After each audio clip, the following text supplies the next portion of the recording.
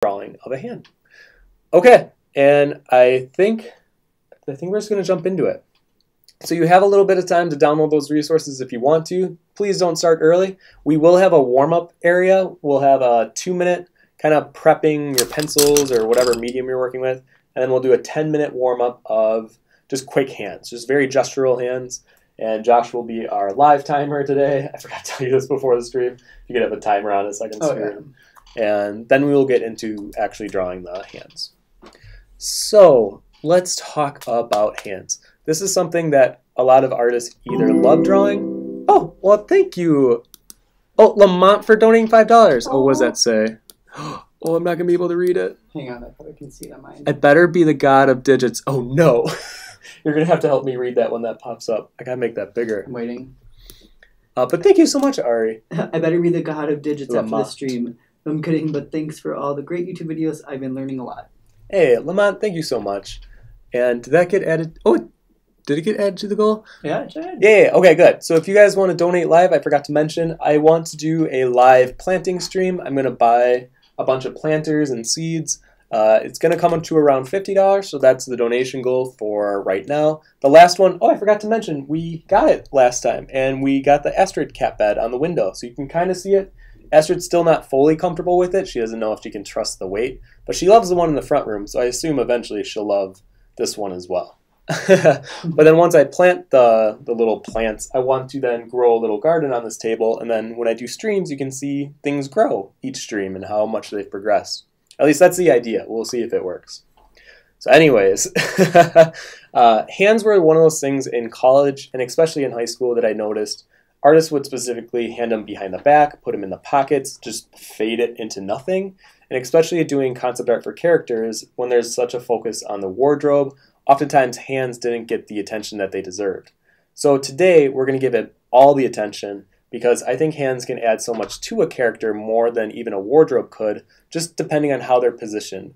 My favorite hand artist is Alphonse Mucha. I think a lot of people assume I like him for the other elements that he has, the decadence, but if you really look at his work, it's his hands that he's so good at doing very particular and emotion-specific hands.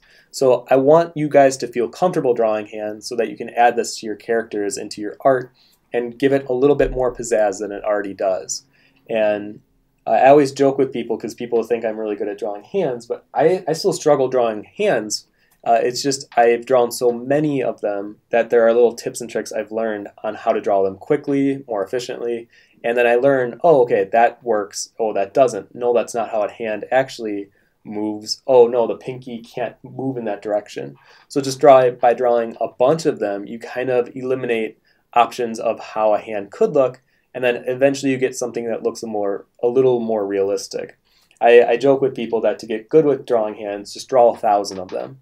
Once you get past drawing 1,000, you'll be fine. You know, you can draw hands all day, but you first got to draw 1,000 of them. So these are just some examples of hands that I've drawn in the past, and I wanted to show a variety of more simplified ones, like you see in the top right with this very Mucha-looking drawing, and then the left one, which has a very heavy focus on gradations and value contrast. Even with this bottom right one, it kind of has that same surrealistic lighting quality to it, but you can still tell it has a realistic hand look to it. And then bottom left are just basically random hand drawings of my friends, and one of them's my mom's actually.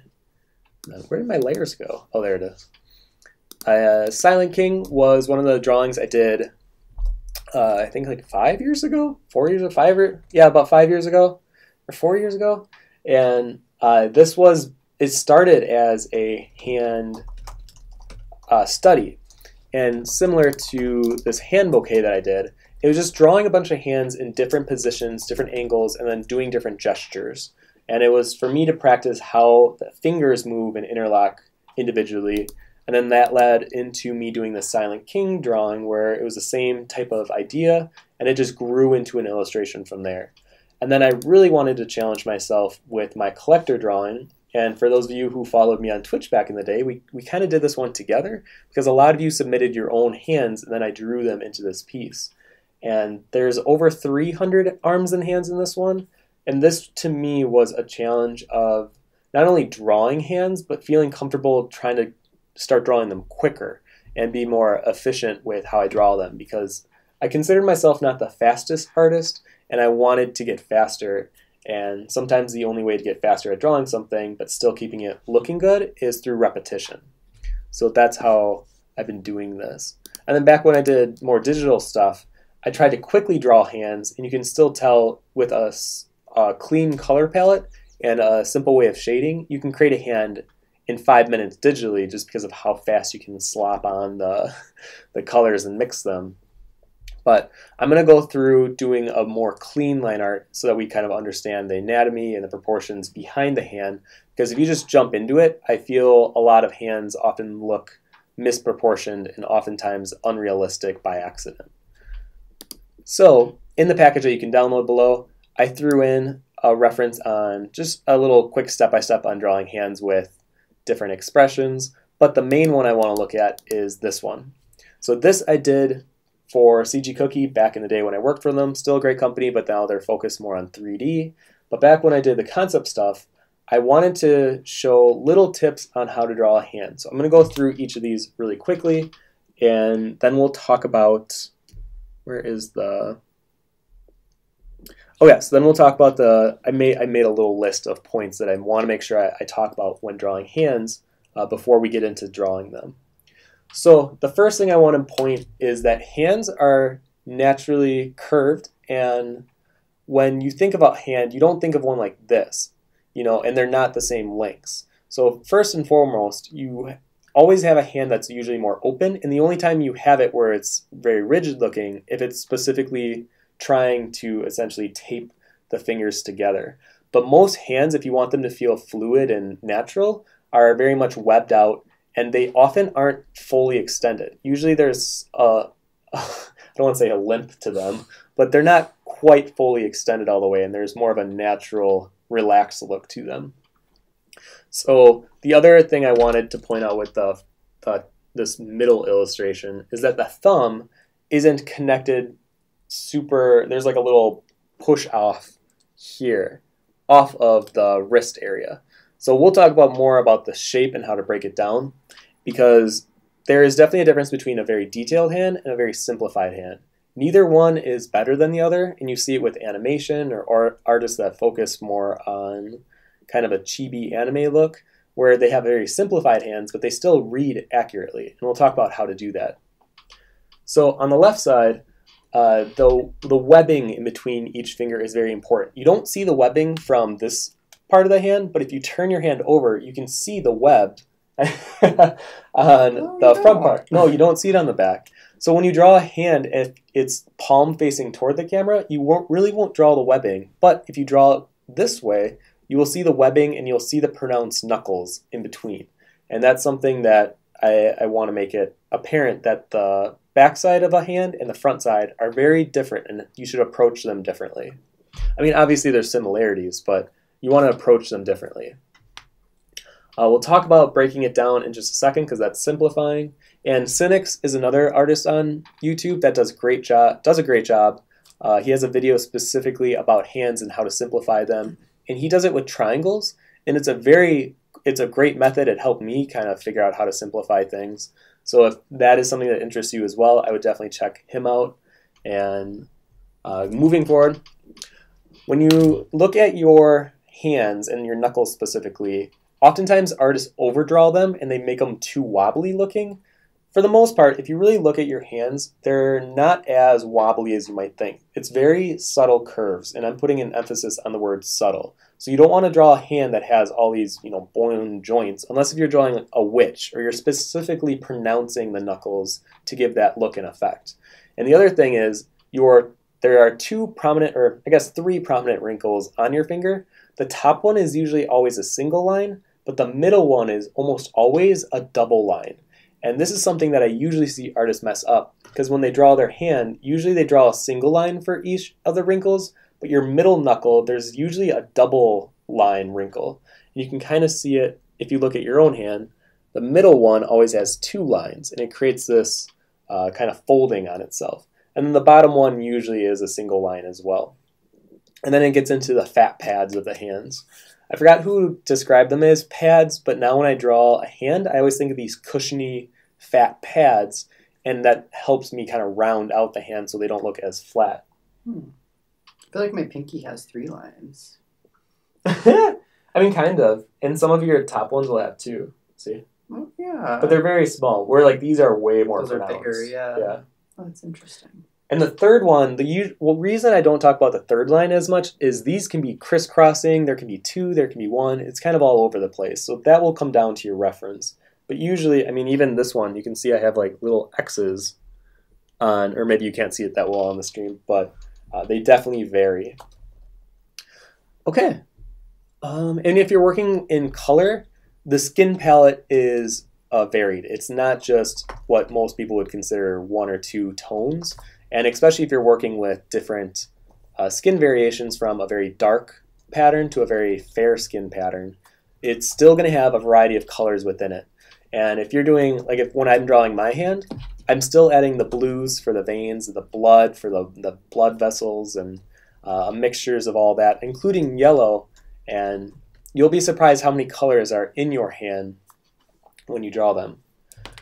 Now, I'm going to move down into this section here. So the knuckle of each finger lies halfway from the tip of each finger to the bottom of the palm. So what that means is this middle knuckle is going to be halfway down from the tip of your finger to the base of where it comes out of the palm. So that middle knuckle is almost always going to be right in the center or right below. And I'm not talking about the middle of the knuckle, the top line of the knuckle. So sometimes it's a little harder to see, but the last digit, the little one that usually houses the nail on the other end, is typically a bit smaller than the other 2 knuckles. And these 2 are usually roughly, oops, I'm doing it opposite. These 2 are usually roughly the same size, where the top digit is usually just a little bit smaller. Now, obviously this will be varied per person. Some people have very long spider fingers, and sometimes the proportions are a little different. And some people have really, short stubby fingers. It's all a variation. You'll spider fingers. Yeah, you definitely have spider fingers. Yeah. Which I prefer drawing spider fingers, like the very long, accentuated ones, because they could either be very elegant in the way you pose them, or they could be very creepy and scary. And I feel like I enjoy dabbling in both of those realms when I draw. So the last thing I want to mention in this reference is the middle bottom, which is simplifying the hand into 3 areas. And this is going to be very important when we're getting into actually drawing them, because whenever I draw a hand, I always think of the fingers, the pentagon, and the thumb. The pentagon is essentially roughly the shape of your palm, and I will do better. I'll line it out on the Cintiq when we start drawing. But you can think of the pentagon as a flat top, and the fingers each extend off of the pentagon, and then the thumb sits on the bottom half of the side of the pentagon. So if you can start it off with a thumb or with a pentagon, you can usually draw the other remaining digits. But the thing that throws artists off is perspective. And we'll talk about how to draw hands in perspective a little bit, but honestly, I think that could be a more advanced live stream that I could talk about, drawing things in perspective, because hands can look really cool in perspective or really awful. The difference, okay, let me do, if you can see on my camera, so a cool hand in perspective would be something like this. It has a cool reach out, you can see the muscles flaring here, you can draw some overlapping fingers. A really bad hand in perspective would be something like this, something that's kind of just garbled up. You can't see the arm, and it just would create a really weird drawing if this is how you drew it. So when you draw something in perspective, I just be careful with how you're accentuating the hand and making sure that it doesn't distract the viewer from the overall composition. Before I move on, is there any questions that you feel are good for? Related to this at the moment. Yeah. I don't know if you know, Anthony said check out Johan Lasso. He's a French artist who's like Muka but has his own original style. Oh yes, he's great. No, I definitely know who that is, and I follow him on Instagram. Well, Matt says he loves cynics, right? Yep. I've learned a lot about faces from him as well. You know what? I'll put his name in the chat for you guys. So his name is Cynics, and he does tutorials specifically aimed at artists that are pushing for more of a dynamic pose or dynamic angles. And he does a lot of great tutorials about body proportions and anatomy. So I would definitely go check him out. Okay, so moving on. What was the next thing I have here?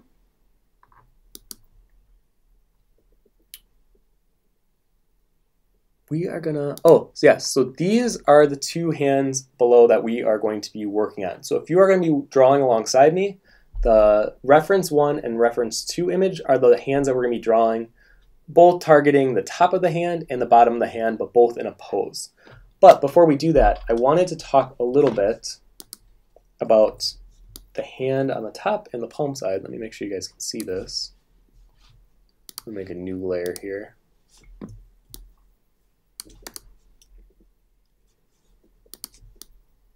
Use my chalk brush because I like it. So I'm going to go through the points that I wrote down here, and then we will get into actually drawing it. So if you are kind of ready to draw, just hang on a little bit more, and I'm going to explain some things, and then we'll get into drawing. So the first thing I want to talk about, the pentagon. How do you see it? So, oops, I want a color. What color should I choose? Blue. Blue? We'll do a nice blue. So, the pentagon. This is the pentagon, and every hand has one, unless you're missing some digits. I know my dad is missing his pinky, but for the most part, everyone has, oh, what am I doing? Oh my gosh, Tim.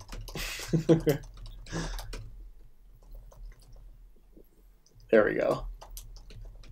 Jeez. So sometimes it can be a little more extended. Like even this is more like that.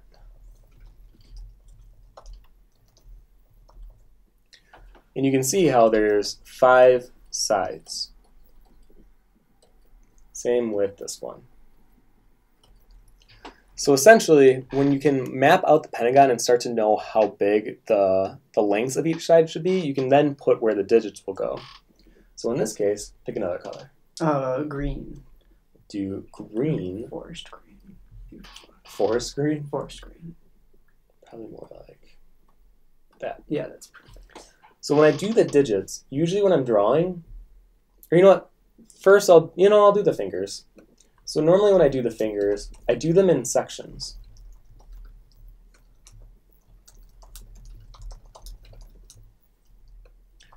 Same with this side.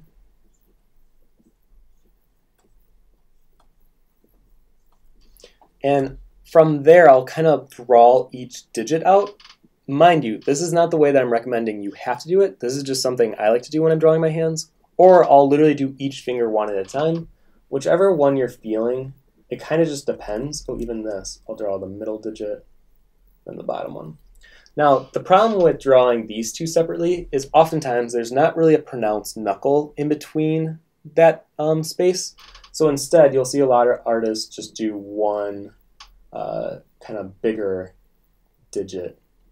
And then when they actually shade it, they'll draw in the little line where, the digit bends. But for me, I'm looking at all of the nuances that the finger has. So, I'm going to pull the layers on. I wasn't going to have the layers on the screen, but I think I do want the layers on the screen. So you can see, even with the pinky, the best thing that I was told about drawing anatomy was from a random person at a convention. They told me that the human body has no straight lines, and that stuck with me. And whenever I look at any part of the body that I'm drawing, I notice how there's always a little subtle movement and curvature to it. So even this pinky, you can see how it has just a slight warble. And this is something that usually animation artists will pronounce and they extend, and that's why you see hyper knuckles in anime. But typically when drawing realism, you want it to be very nuanced. And this is something that you can pronounce, and then as you kind of create your own style, go for it. You can have crazy big knuckles and long fingers that don't actually align up realistically, but it doesn't matter because it fits your style. But I think it's good to at least learn realism, especially with anatomy and proportion first, and then break away from it as you're kind of finding your own style.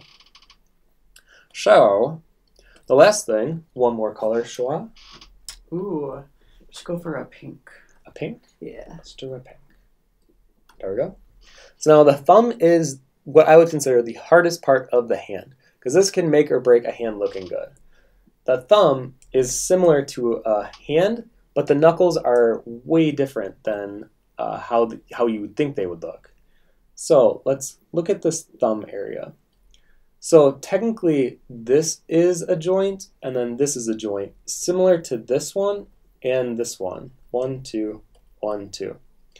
But oftentimes this second one gets kind of melded into the flow of the thumb, which is totally fine, but I just recommend having a little bit of a bump to show that the joint is there and there is a knuckle type appendage beneath the skin. And then I usually try to have a little bump here as well. Now, nails are a whole beast on their own. Usually this can also make and break a hand, because if I see someone over contrasting the nail and the values are really heavy, it just breaks the illusion of a realistic hand to me. Unless if you're drawing nail polish that is black, then it could make sense.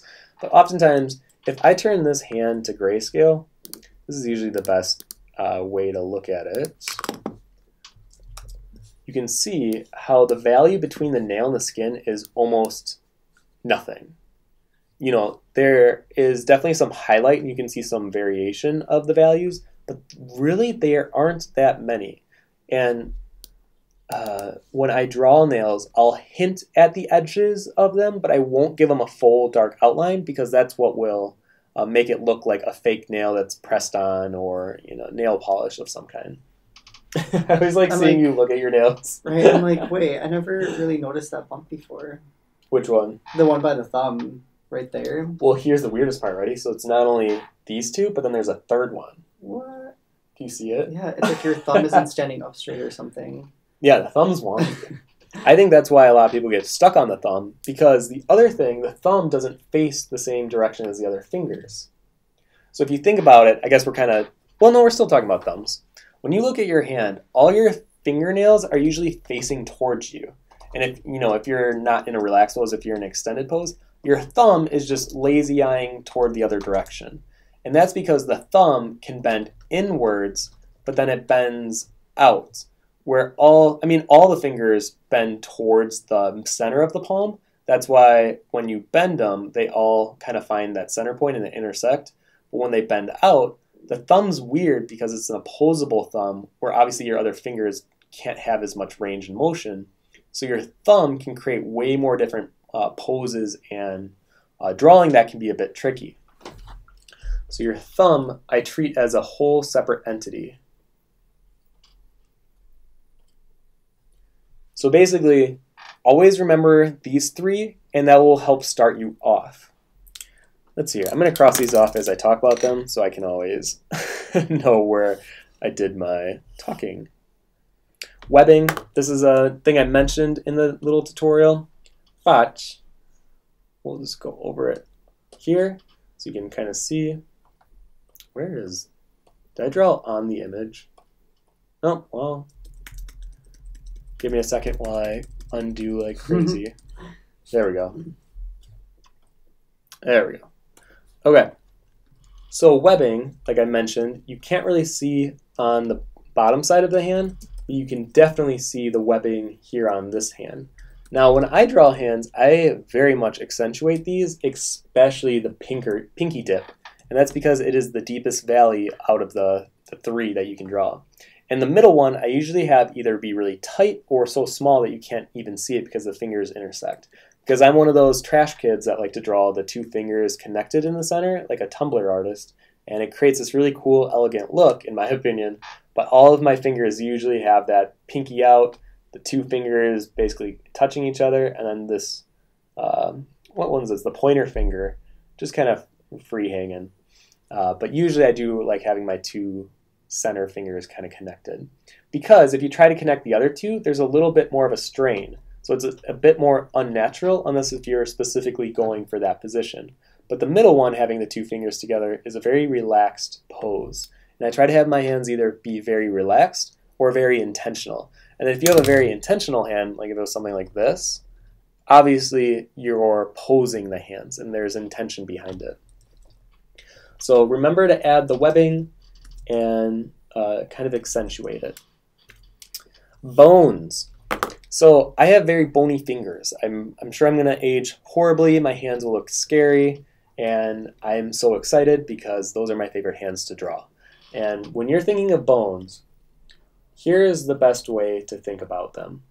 So when you look at your hand, sometimes you can see it if you have, especially if you're older, but if you have more pronounced bone structures in your hand, they usually connect somewhere here, and it's they're digits, or they're kind of, I don't want to say like poles, but when you're drawing them, you can imagine, this is going to be too difficult of a reference for me to try to explain because I just ordered a hand from a guy in Australia that makes like finger hands, and they're really long fingers. Each of them are on a pulley system.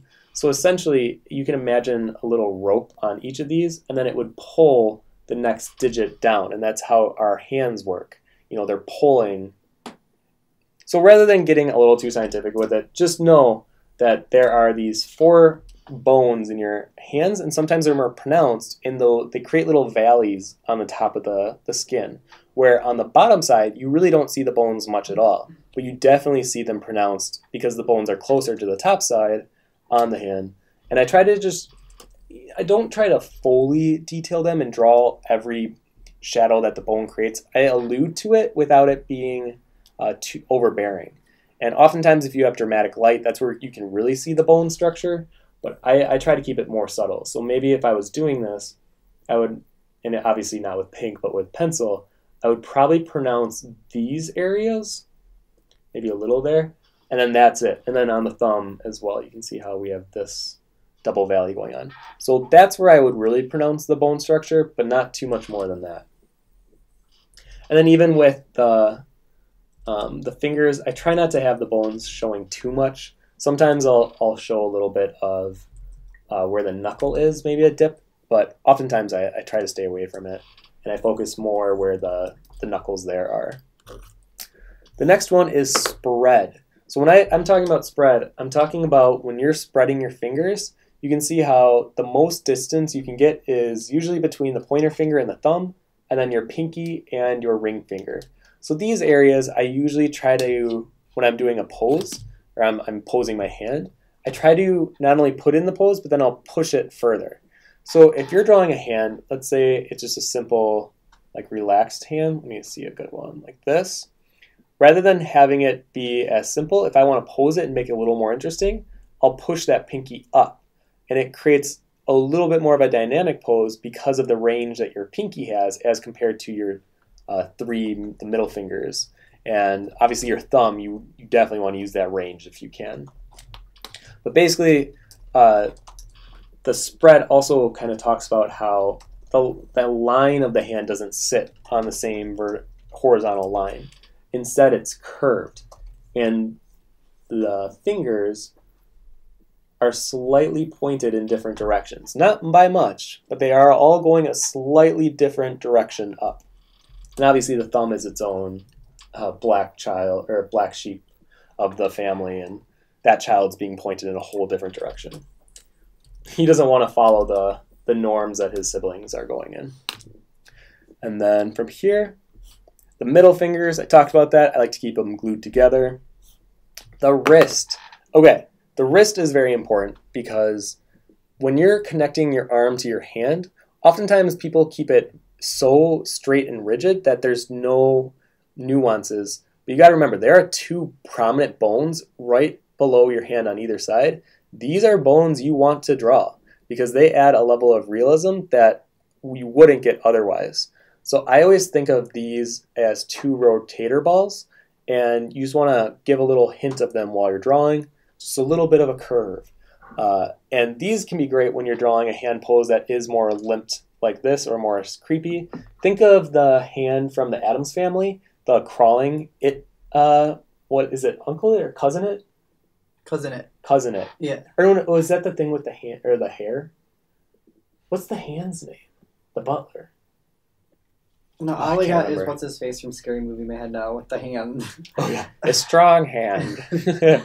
But the hand and the wrist in the Addams Family hand, it has such a prominent curve here, and then it cuts off like right here, but it really showcases that wrist. And I think about that a lot when I'm drawing my wrist and how prominent you want to make it.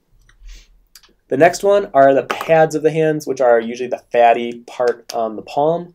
You really want to draw, the fattest part is right here. Usually you'll see it drawn in 2 eggs type circles. Why am I doing it? I'm like doing it on the camera when I have Photoshop right in front of me.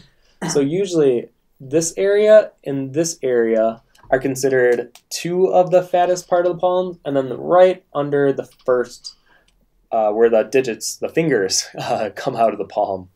And those I always try to accentuate a little bit more. And by that, I mean I usually have a bit of shading in this area. And I always create, ooh, leg, don't you happen on me today. I try to, oh no. Well, you know what? It's not that bad. So I try to focus on that. And then here I'll push some more of the shading. But the thing I always try to draw is a little separation between the very prominent line right under your hand, right where the fat pads kind of end. And I'll usually have just a hint of empty space in between the pads and the line. And then I'll shade a little bit, and then there will be that next line. And obviously, it'll be easier to show this when we're drawing, but adding those little differences and details make the person viewing your drawing, gives it the illusion that you understand realism and you're catching those details that may often get overlooked. So I think the pads are very important to draw. So don't draw your hands as like these bony, like a skeleton covered in wax. You definitely want to add some fatty tissue to your hands. Lines. Lines on your hand. Thing, for the record. Thing. Yeah, thank you. it is, yeah. It is the thing. It's the thing. So lines on your hand are very important. Oh, well, thank you, Lunar Kitty Cute, for donating $5. Oh, shout out to NER's friend. Oh no, at Liv the Puppet on Instagram, she's too big of a coward to tell you that she loves. Oh, I need to keep these on longer. Or is it in the chat? It doesn't show up in chat, but I'll have it in a second. That's so strange. It doesn't show up in chat. But thank you so much. Oh, and you get your bell. She loves your videos and thanks for your art.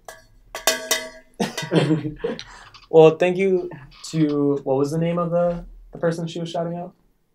At Live the Art. If you could just put it on the chat. Just do the little thank you so much, though. It does mean a lot to me, and we're getting really close to, we're at the halfway point for the plant stream. Right. So thank you, guys. Let's play a game. I know, and I'm probably going to play League of Legends.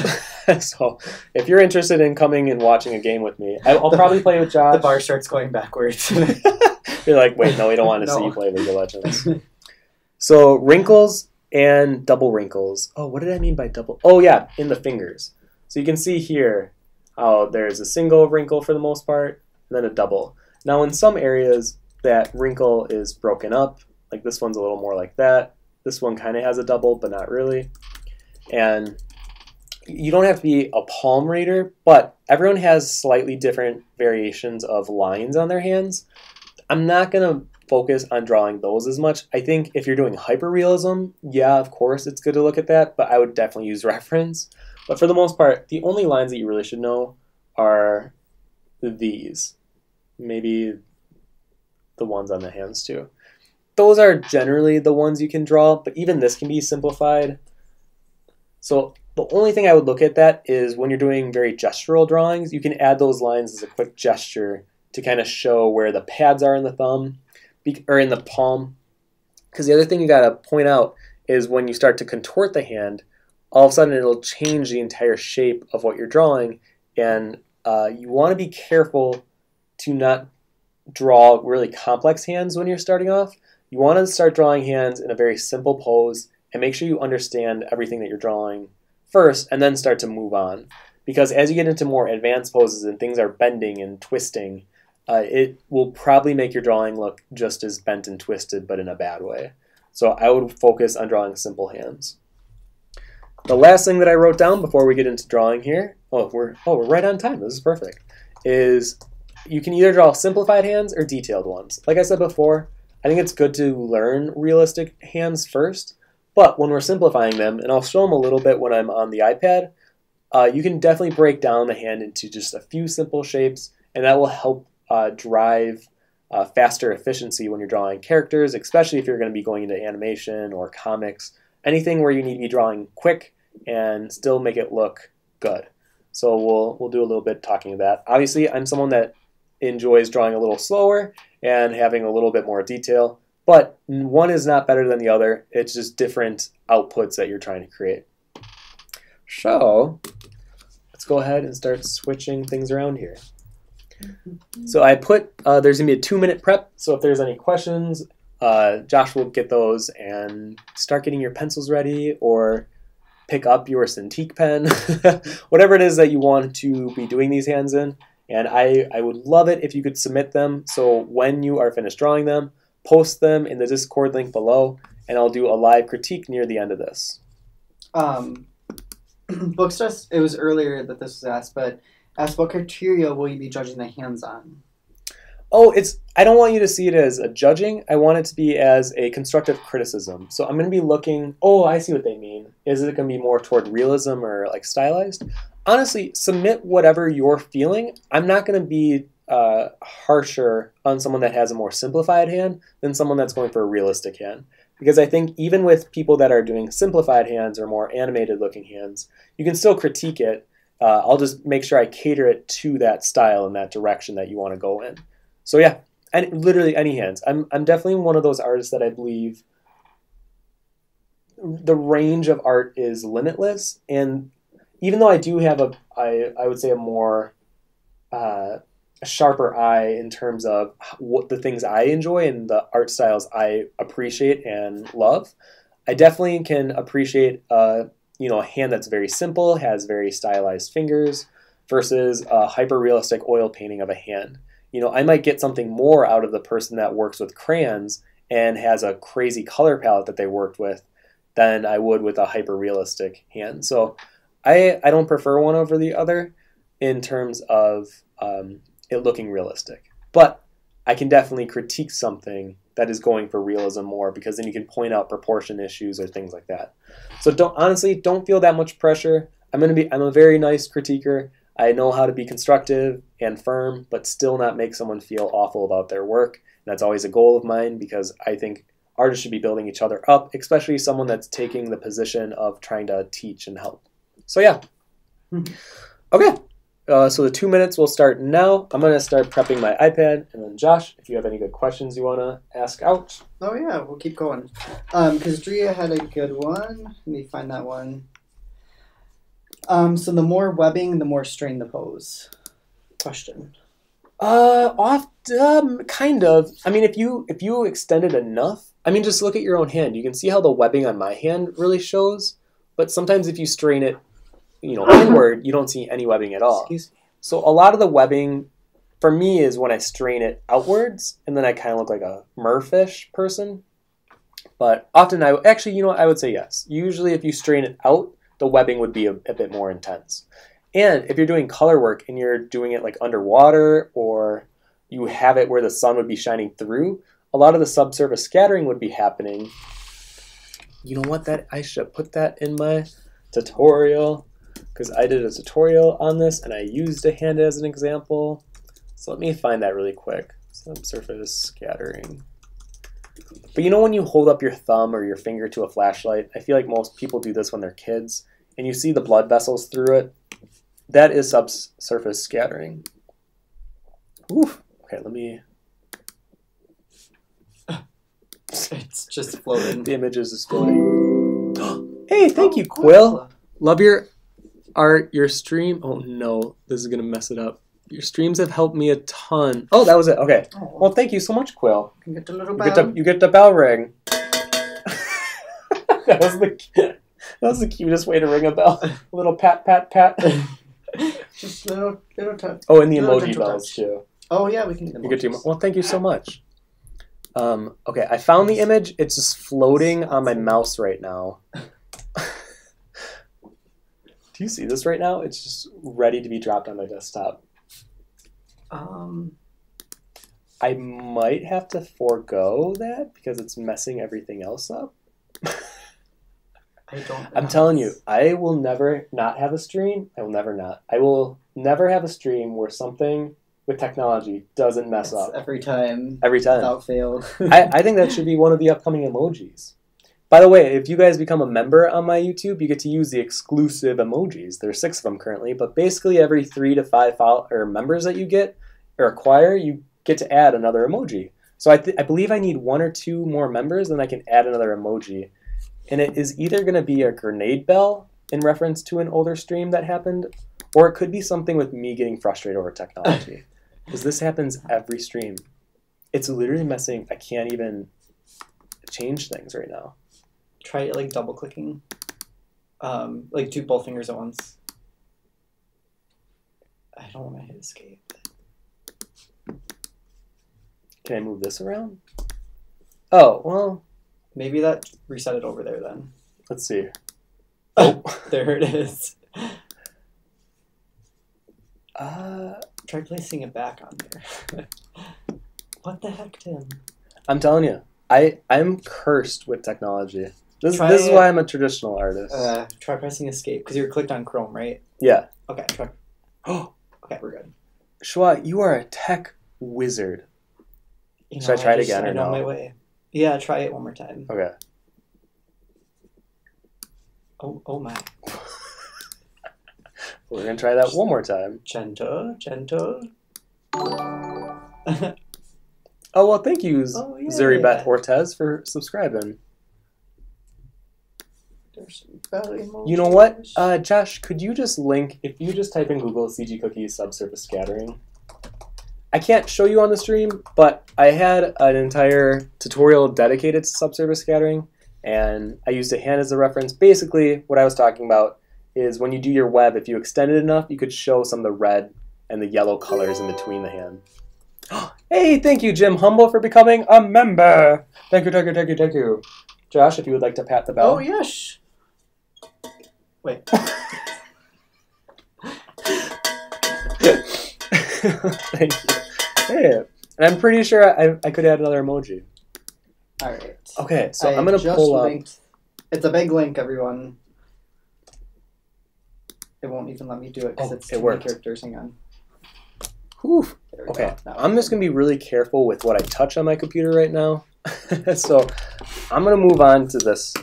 So Josh, if you could get a 10-minute timer ready. For all of you that are watching and want to participate, our warm-up session's about to start. We're going to start in probably like 30 seconds. Do you have the timer? Okay, the timer, yes. So we're going to do 10 minutes of just free sketching.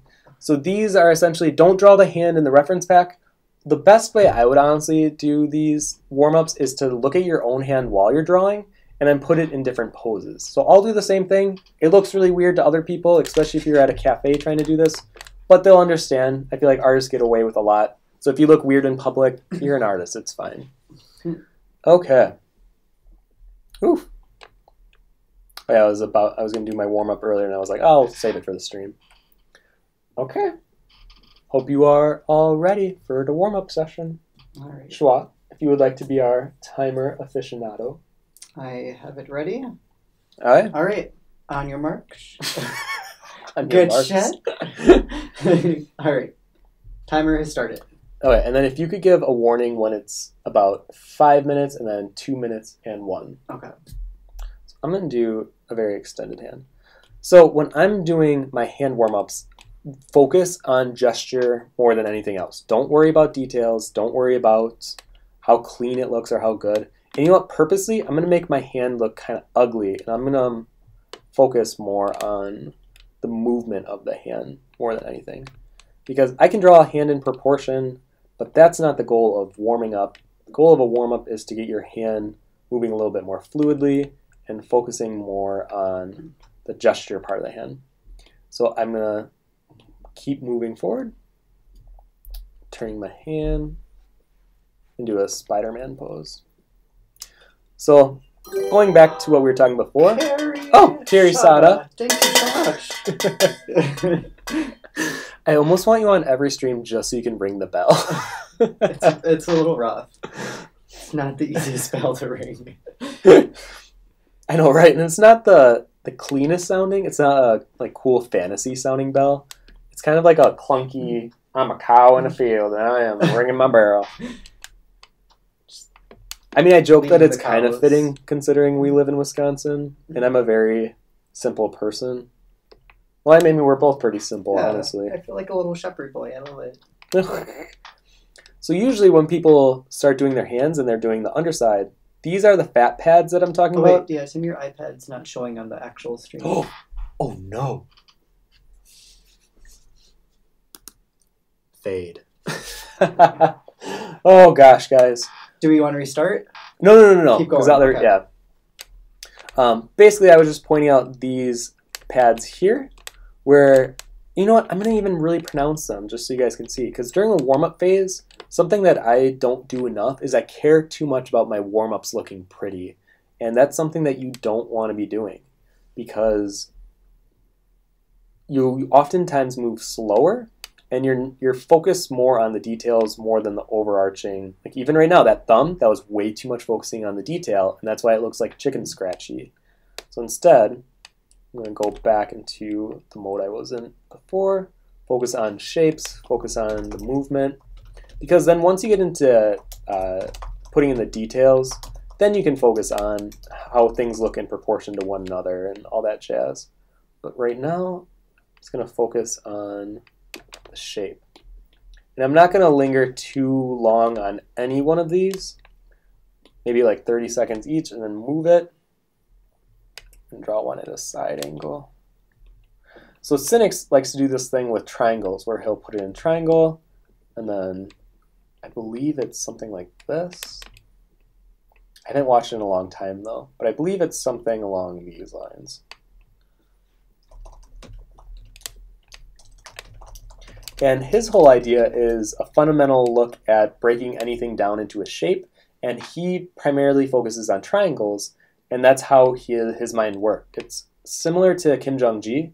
He works in squares or in a box. He can picture anything in a box, and that's how he draws literally everything, and that's how he gets things in perspective. So for me, I'm kind of weird. I like to draw things in a circle. Oh, I don't know why my Photoshop's jumping that much. Oh, there we go. I like to draw things in spheres, and that's why oftentimes my things look a little more curvy or round than they probably should. And that's why I'm trying to work more with angular stuff, because this really does help me kind of sharpen edges on things where sometimes my stuff looks a little too catered to being a perfect ratio circle or the spiral. And I want to break away from that a bit. I heard you giggling in the background. Was there something funny? Because I just did a dad joke. Oh, what was your dad joke? Because Rachel pointed out that the iPad screen wasn't on there. So I was like, thanks for doing that. I was like, could say thanks for lending a hand. And now I have Fem and Candor, everyone. Josh, I gotta hand it to you. That one was pretty good. Oh, your fault. You've done this to me. You know what? I'm going to change the pose midway. Kind of even further express how much I don't care about these warm-ups. I did a tutorial back in the day on CG Cookie 2 talking about the importance of throwaway drawings. And it's not that you're supposed to specifically throw the drawing in the actual trash, but... 5 minutes. Class, we have 5 minutes left. I feel like I should put on my glasses. Makes me feel more studious. This is the academic way of learning. Thank you for coming to this live stream. I'm going to keep them down like a professor. Oh, yeah. There we go. Back to the weird drawing. So when you start to block out a lot of the hand, I'll start then looking at the secondary details, the inside of the hand. So the bone and the vein within here. I'll start to look at little bumps and curves within the palm or the top side of the hand. Handy. And then move on. So remember, these aren't supposed to look Perfect. Just keep moving on. Try to draw a bunch of them. Oof. I'm going to draw. Ooh, this is an interesting pose. Hope you guys are doing well with your warm-ups as well. I don't know why my reference image keeps flickering. Just try to ignore that and just add it to the pile of things of technology not working exactly right for me.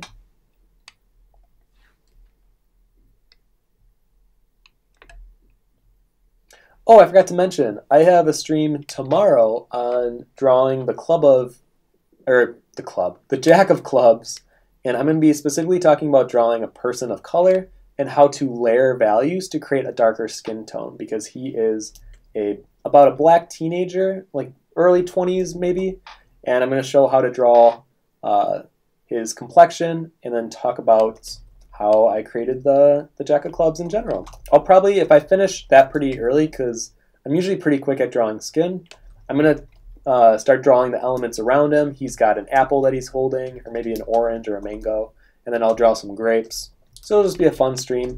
But then the one that I really want to talk about is on Friday. I'm doing my first artist interview and insight with Babs Webb. Could you link to Babs Webb's Instagram in the chat?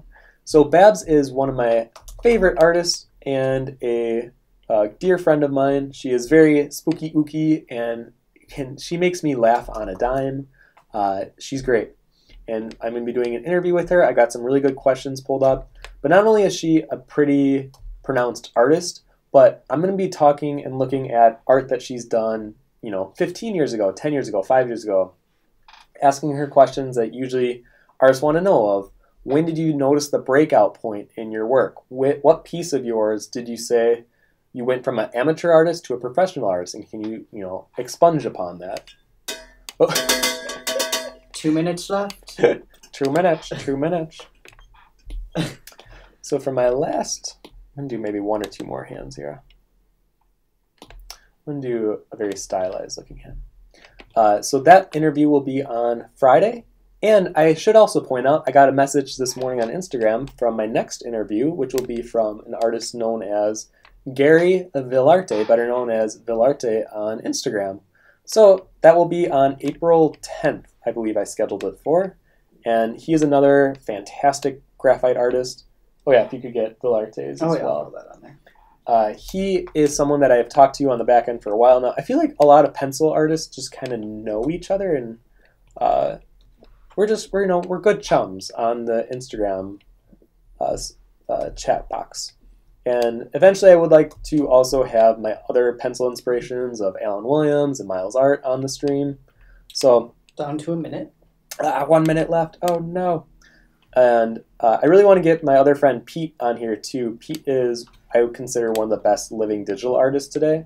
And I would love for him to talk some insight about doing digital art and kind of change it up from it only being pencil stuff. Because as much as I love traditional pencil work and learning more about it, I feel like I often learn more from mediums that aren't the one I'm most comfortable in. So I learned a lot from Annie and Justin Gerard when I went to the workshop 2 years ago, and they taught me a lot about oil painting, but the way that they do their process taught me a lot about my own process and what I could be improving upon and how to use references. So I think it's good to get a mixture of a bunch of different styles and artists on here. So that is my goal with artist interviews and insights. And now that we're in lockdown and everyone's at home anyways, I feel like it's a good time to start these up, because this has been something I want to do for a while. Time is up. Oh, time's up. Finish that hand. Okay. Whew. Okay. So as you can see, my hands are garbage, and that's okay. These are warm-up drawings. I was not focusing on how good they were. I was trying to focus on shapes. I still sometimes focus a little too much on the details, but that's okay. That's what a warm-up's supposed to do, kind of break you into the mindset of doing it. And let's see, what do I have? Okay, so we're going to do the first reference as a drawing. So I'll give you guys like 30 seconds to catch your breath, or if you need to go to the bathroom, you got 30 seconds. Go. You better pee quick. And then the image that's flickering on my screen is reference 1. You can download that in the Discord pack below, but that's the one we're going to do first. And we're going to give probably about 20 minutes on each of the references. And then I'll do the critique of your guys' hands, and then I'll do a pencil one to end it off. Because I have a pretty fun pose that I want to do. So the one that I want to do as a pencil one, did it not save on here? Oh, no. Oh, wait. Yes, it did. So the one that I want to do in pencil is that. And I kind of want to show something that's a little more gaudy, and it doesn't have to be that difficult. Even though these hands look kind of strange and might take a while to draw, it's really not. And I'm going to kind of break the illusion that drawing hands is that difficult. So like I said, just take your time, draw a lot of them, and you'll get more comfortable with it.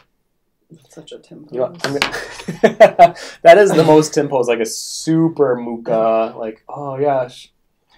I always tell people, though, I grew up in a Catholic church, and a lot of the visual medium that I was surrounded with, especially in cathedrals, were very much posed angelic imagery, and I've always been drawn to it. I always loved the look of that imagery, especially there were a bunch of tapestries that I saw with Virgin Mary, and the way that they always decorate her is usually a very humble, but usually like with a very specific hand pose, either holding a scepter or something, and then these very beautiful golden rays behind her head, and it's something that's always attracted me. So sometimes when I look at my art as an overview, I can definitely see the influence of my past being poured into my art of today. And even with my mom's side of the family, the Buckley side of my life, that's the last name I wish I had. But honestly, Von kind of worked out for me because now that's like my whole marketing thing. But the Buckley side, she grew up in Gary, Indiana, and not the most wealthy. And going to my grandpa and my grandma's house, it was very close to the oil fields. It was very close to a train station. So whenever I would go to bed, I could always hear the midnight trains.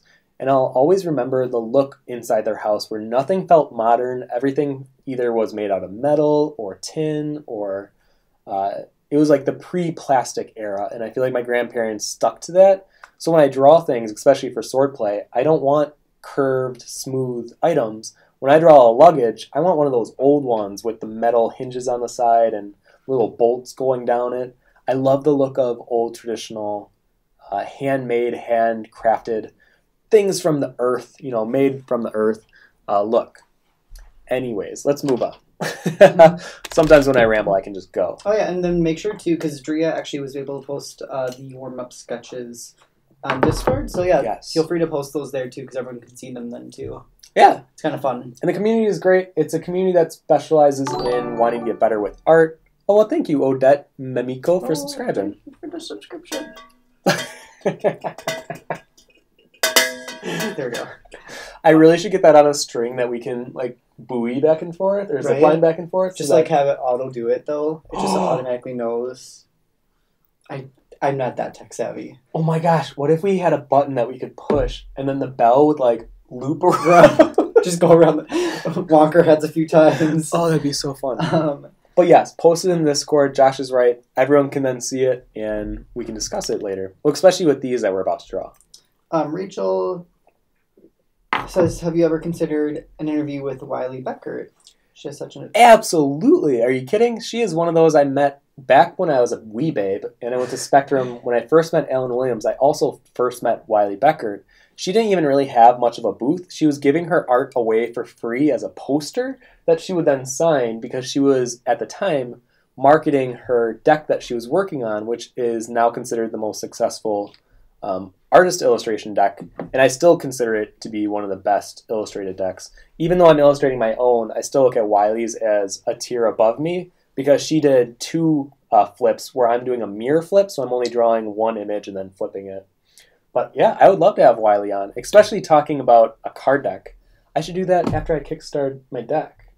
Just bring her on and talk about the process of making a card deck. That is a perfect idea. That is. I will reach out to her, see if I can make that happen. Rachel's got her back today. Mm-hmm. Jim just asked, are you an Alan Lee fan? To be honest, the name doesn't ring any bells for me. But I feel like, did he work in movies? Why does Alan Lee sound familiar to me? Oh, he did Lord of the Rings stuff. Oh! Well, that's cool. Bada bang, bada boom. Well, I'm sure he did more than that, but I just saw that right away because I'm starting to watch those To movies be honest, again. I'm not familiar with his work, but this is lovely. Oh, I'm sure. Yeah, this is right down my alley. Any fantasy type illustrator that has a very old, desaturated look to their work, I love. I love it. His Middle Earth stuff's so good. Oh yeah, that's great. That image is great. But anyways, I know we gotta get started on the next hand. So if you could set a 20-minute timer. Yes. I'm gonna go take a quick break then. Once I set this, I'll be right back. Okay. So guys, we're going to have 20 minutes for our first reference hand. If you can pull that up and let's get started.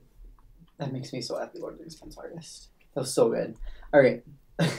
And get started. All right. I'll do a 10-minute. Will be the first announcement. Yeah. So when drawing this hand, it's going to block my view. Wait, right there. So when drawing this hand, this one has a very clear pentagon. So we're going to focus on that shape first. Now remember, the thumb is going to be its own separate little entity. You know what? I'm going to work with a bigger brush though, so you guys can see this better. So mind you, we're going to try to work a little quicker to start off with, and then we'll start detailing later. So just block in all the shapes first. So looking at this thumb.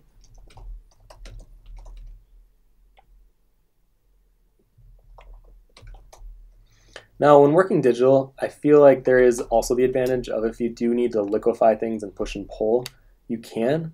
But I recommend trying to avoid that as much as possible when you're learning, because that way you're not relying on the trick of the digital liquefy tool, but instead on your own technique and skill set.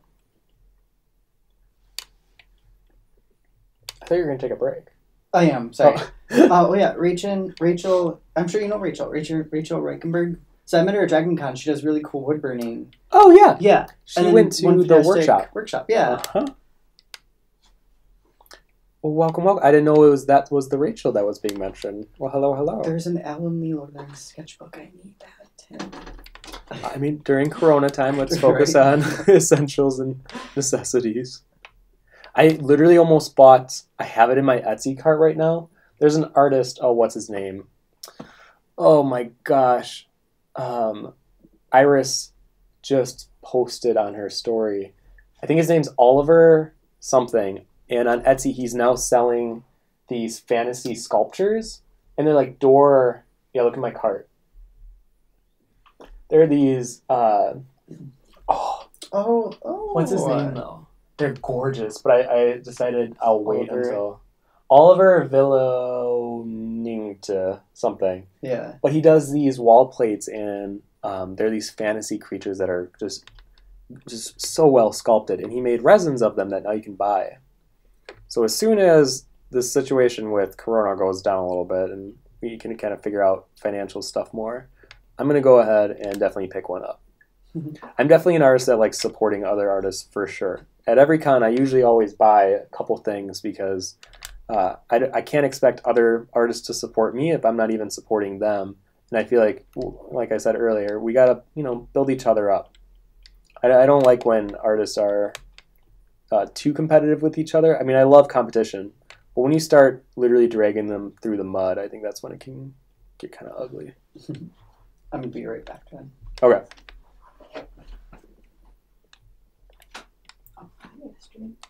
Was she sleeping over there? Yeah, she's curled up in the blankets. Our baby cat's sleeping in the floor over here.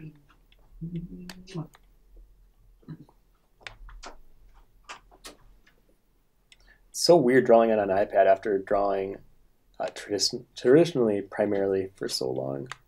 Or at least doing like close-up studies such as this. Now I can already tell I need to be way more conscious of my proportions here.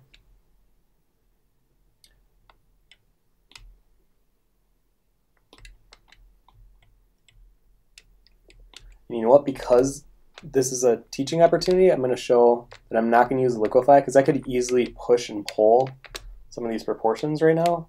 I'm going to choose not to and correct them the old-fashioned way where you just erase it and then you try again.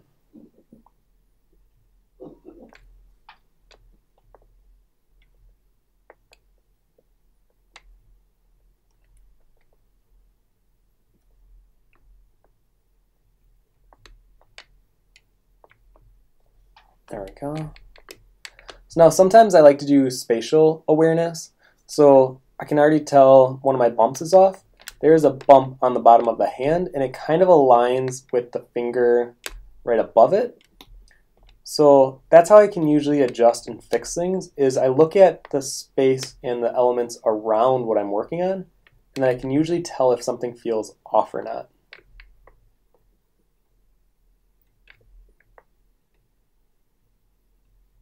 Yes, that one's more like there. Thumb angle goes a little further out.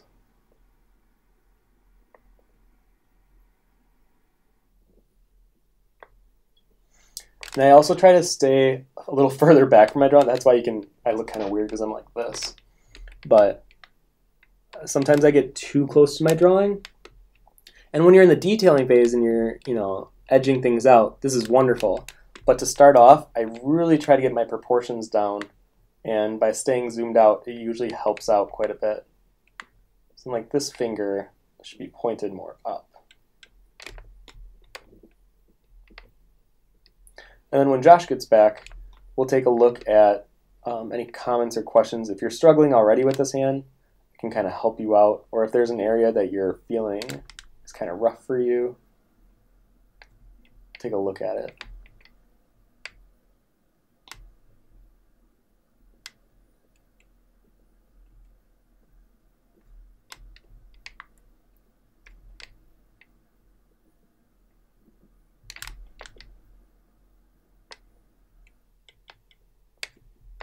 Now I have a very skinny arm and wrist, so sometimes when I draw my own hand, it looks a little strange at first. But then once you start to add in all the other little details, it comes together.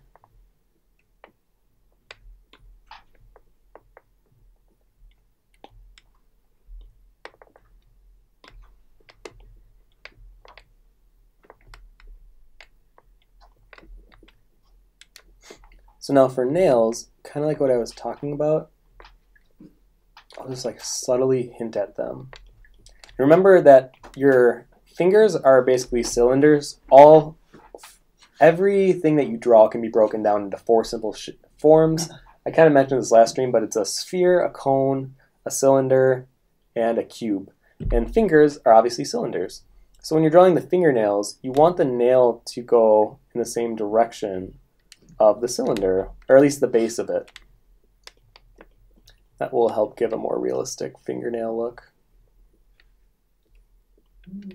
Now for those of you who are joining late, you can download these reference packs in the Discord link below, and you can go ahead and draw alongside of us, and we'll be doing some live critique after we draw both of them.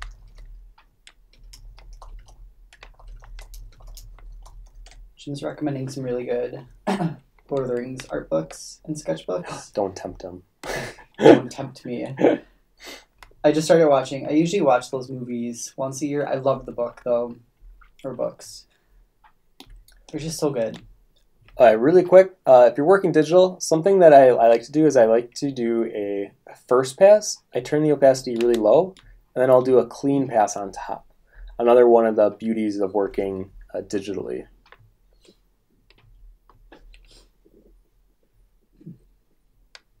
So here's where I'll really take my time with the little bumps, the nuances going down. Oh, I told them if they have any questions specifically about the hand, they can ask them and I'll do my best to answer them. Yeah, actually, because Lamont just asked any tips for the fingertips. Yes, so let's, you know what, I'll focus on the fingertips right now then. So, or you know what, I'll edge out each of the fingers first, and then I'll do all the fingertips all at once. So here's a good area where a little bit of the webbing happens here. So I'm just going to push it off. I don't want to distract you guys too much when you're drawing, so I won't tell you to look here too often.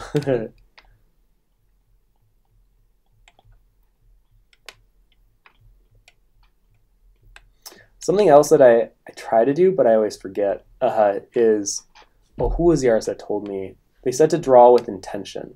So every line that you draw, to help minimize doing chicken scratching, which is something that admittedly I do too often, is when you're drawing your line, keep it slower, keep it intentional, or not slower, but keep it fluid, and keep it intentional. So basically, you would know where your line would go, you kind of prep it out before you draw it, and then you draw it. It may seem like this would take more time, but because you're preparing for each line that you put down, oftentimes you can draw faster. And you're kind of simplifying the process, which can definitely lead to it being more efficiently timed. You're at the 10-minute mark, just so you know. Oh, are we really? Yeah. Ah.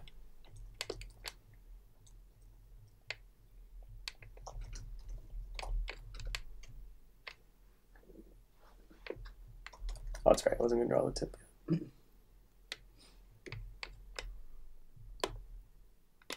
Oh, goodbye, Candor. Thank you for joining. Bye, I know Candor. it's always such a awkward time for you, so really appreciate that you even take the time to come by for a little bit. Yeah, thanks for stopping by, Candor. Candor's one of our wonderful mods on the Discord. Thank you as always.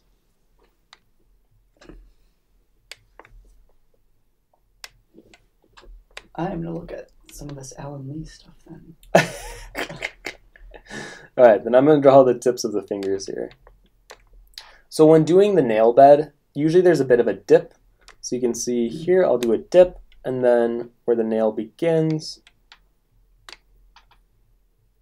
And oftentimes this gets pushed over the fingertip itself, and then something like that. A little too low. Celine says I'm one of those people who generally dislike Lord of the Rings, even if I tried many times and I want to get into the concept art and biz dev, where basically everyone is crazy about this series. Oh yeah, I'm sure. I mean, I'm definitely one of those people crazy about the series, but I don't think Tim's as crazy about Lord of the Rings as I am. Surprisingly, I'm not as into high fantasy film as I am into high fantasy concept. So I'm still waiting for a film that feels like it merges the two really well. Or I don't want to dog on Lord of the Rings either, because I know it started so much, and it has there's theories about how it created the hero's journey and put in perspective all these fantasy things that have become kind of tropes with people that now rely on like elves and dwarves always have axes, you know. And I feel like Lord of the Rings and what's his name, J.K. or not J.K. Rowling. J.K. Rowling. J.R.R. Tolkien. J.R.R. Tolkien. Why do they always have letter names? That's weird. It's like a author. R.L. Stein. It's like J.K. Rowling. Gives an author like their identity, you know. Apparently. So I love the things that it started, and honestly, I like the look of a lot of things. I think the story is, you know, simple. It doesn't wow me.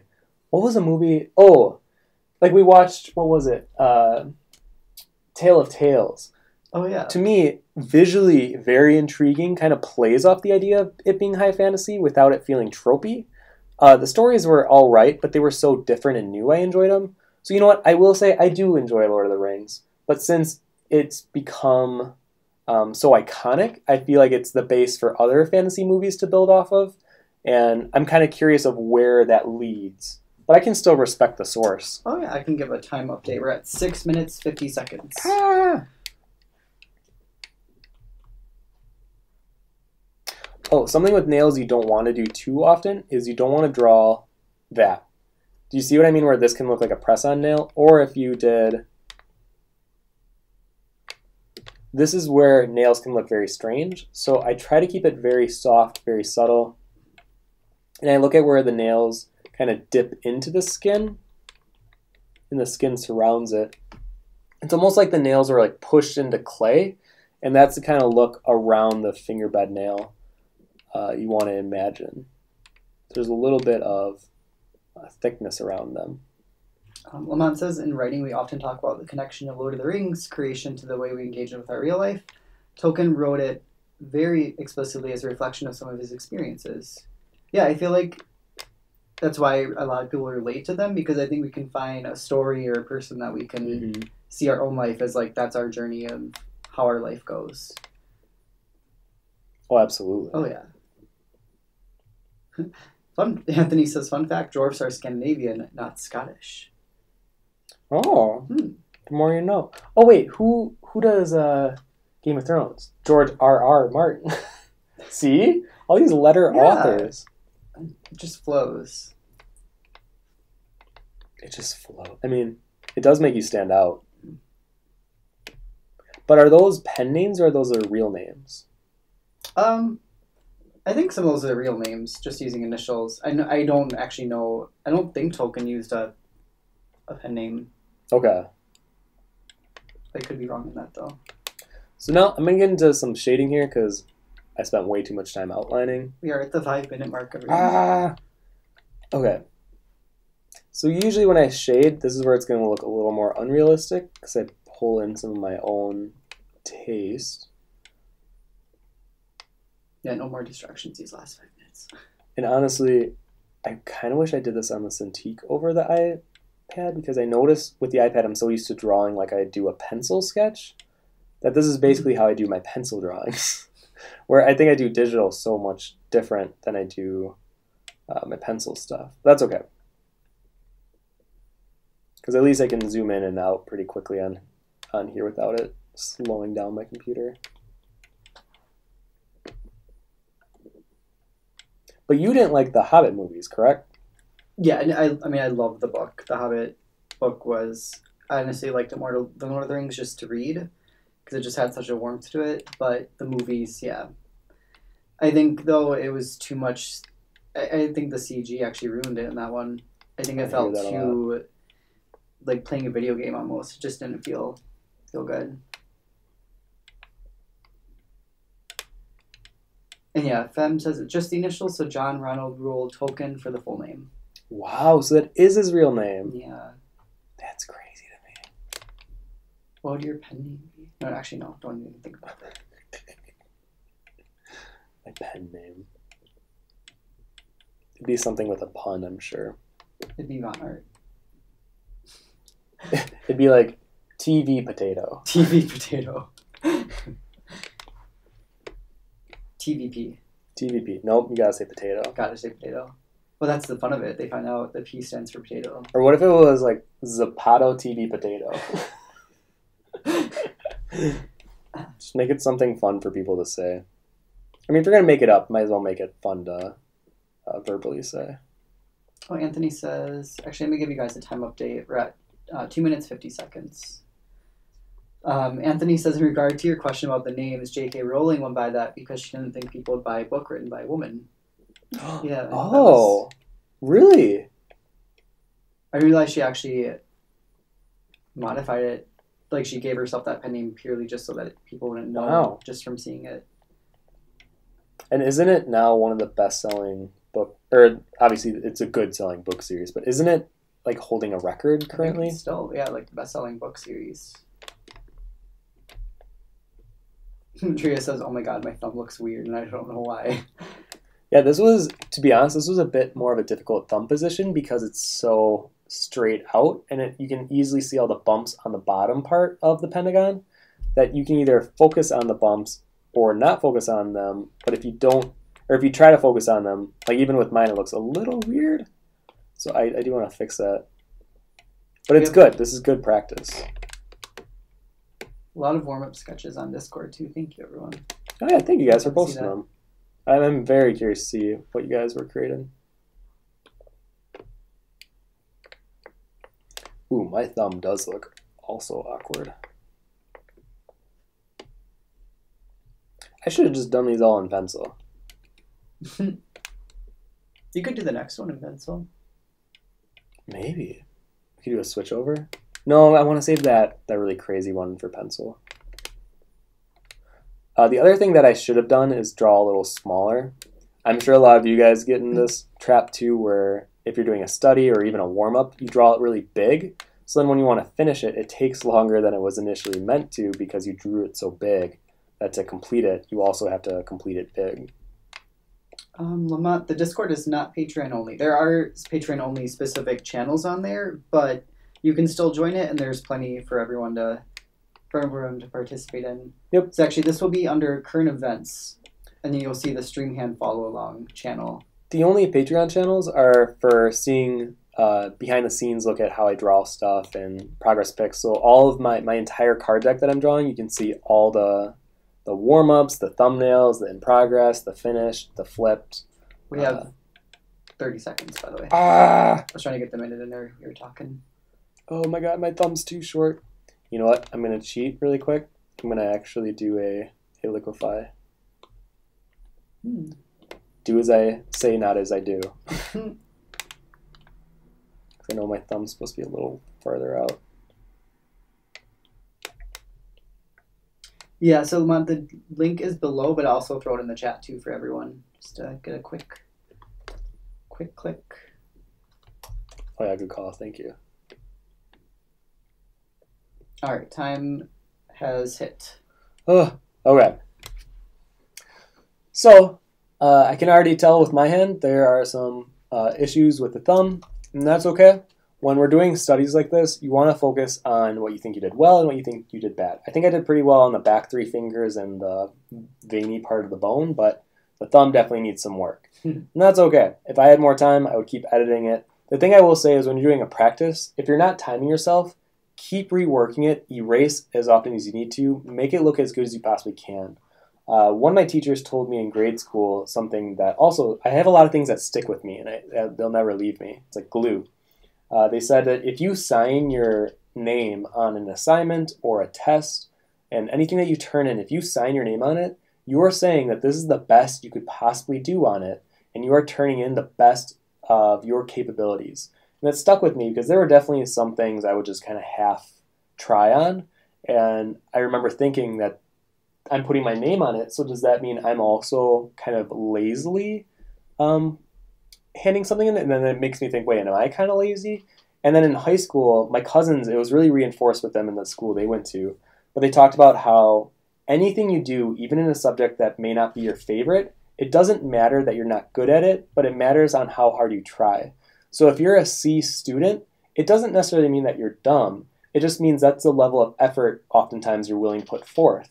And that really stuck with me too, because I was like a B plus A minus student. And I remember, yeah, I could have tried a little harder if I wanted to, but I never did try fully hard. And I think the students that did push themselves and really try their best, not only are they A plus students, but then when it comes to life stuff and going into a career, usually that bleeds over into being excelling in whatever they're doing. It's not always true. I've seen a lot of my friends that were horrible in school, horrible grades, but then they excel at the job. But usually it is a reflection of how much effort you're putting into things. And it could be something as simple as keeping your house clean. Usually people that want to put a lot of effort into something, they'll put effort also into keeping their house clean. But then I've also heard that apparently people with OCD tendencies or perfectionism tendencies usually have a messy room almost on purpose because then it gives them something that they know they can clean up in the future. So usually people that are really clean or really on schedule in life usually have a messy room. I found that really interesting. Anyways, let's move on to the next hand. I should have told you guys to go to the bathroom before I started rambling. There we go. This hand to me is way more fun. I like drawing the palm side of hands than I do the top side of hands. So let's go ahead and get the timer going again for 20 minutes. All right. All right. Okay. Starting right now. So for this one, I'm going to make my screen really small first so I can get the shapes down. The thing that I kind of noticed with my last one is my proportions were way off. So I'm trying to be more gestural to start this one. Actually, if there's any questions at this point, I can answer them while I'm doing this part. Good with questions. Lamont says, I am so scrub at everything ever, but I try hard. Good advice. Mm-hmm. It's the best we can do is just keep trying hard. Because then I had another teacher told me that you don't have to be good at everything. You just have to be really good at a few things to really make it in life. I thought that was interesting too. But it is, I mean, when I look at the things that I'm good at, I mean, a lot of it is art related or stuff on that nature. And that's what I spend most of my time, most of my days doing. And I feel like if you really want to get into something, it doesn't even have to be art. It could be whatever career focus you have. You really have to pour yourself into it if you want to succeed. You could be one of the few lucky ones that don't really have to try that hard and they kind of find a lucky break. More often than not, with the people that I've seen in the art field specifically, you kind of have to work your butt off to really make it. And it's a lot of trial and error. I always say that the only way you can ever really fail at anything is if you stop trying. And sometimes, though, people need to realize when maybe the thing they're working on isn't what they were meant to do. Because I have some art friends where I have a really good friend, Tyler, used to be one of my roommates, and he's possibly thinking about going into personal training. And I think he would do really, really well at that. So or even my friend Kat, she thought she was going to be teaching Japanese, and she even went to Japan for 6 months. And then she found her love of doing personal training and fitness and being kind of an influencer in that way. And it really works for her. So don't get flustered if you kind of find yourself not exactly excelling at the thing that you enjoy doing. There are probably many other things that you can enjoy doing. And it might not even be something that is career focused or something that will make you money. And that's been something I've been learning recently. So, keep at it. And I don't want to be like, just be a good person. Try hard. But honestly, it does go a long way. And people that are kind and genuinely kind, I think maybe even a little borderline brown-nosing, but those are the people I generally enjoy hanging around that I don't keep in my inner circle. And people that just have like a sunny disposition. Simon's a great example. He's in he was in the chat. I don't know if he's still here, but sometimes we play League with him now. Still here. Yeah. And he's just a good example of someone that is just genuinely enjoyable to talk with because they have this tiltable personality and it's just fun to be around. And obviously I really like being around Josh because he has a very sunny outlook on life and people as well. John, I'm gonna mess this up, and I feel like I've seen you before on streams too.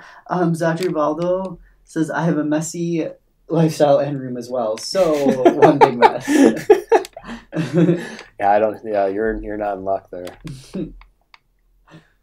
I feel like I'm really good at keeping living areas clean, but then the bedroom for me is always just like all my laundry is just in a pile all the time. It's always been like that too. Drea says, Tim, your wrists are so tiny. I know. I have the tiniest little dainty wrist. But then he has these big arms. Get out of here. These muscles though. Get Oh out my of gosh. Simon says, someone who needs things to always look perfect, even when it comes to warm-ups or practice, I tend to find myself struggling to break away from that. Do you have any tips in that area? To be honest, it's the same thing I struggle with. I think being actively responsive to when you're focusing on details too much. And something I thought about when I taught at CG Cookie was something called consciously thinking. And sometimes you go into autopilot mode when you're drawing, and that's where you're just kind of zooming. You can be having Netflix on in the background. You're kind of paying attention, but not really, because there's a new special on Tiger King that's really interesting. And you just kind of go. But there's other times where you're hyper aware of every stroke that you're doing and what you're drawing. And I think that's where you kind of start to mess up. Not always, but for me personally, I notice I go slower. I tend to make decisions that are not efficient. And kind of like what you're saying, it's because I read that it's one of the halves of the brains that take over, because you have a creative side and you have a more technical side. So I always think that when I'm going slower and I want things to be perfect, the practical business side of my mind's taking over. And I need to remember to let go of that and let my creative side come out. And it's scary because even now, I tried doing that 2 days ago, and I was trying to create forms out of scribbles and make something look good, but I was so focused on creating a form within my scribbles so quickly that I wasn't able to really let go and dive into the realm of trying to be creative and let the art, form itself and have it be organically grown.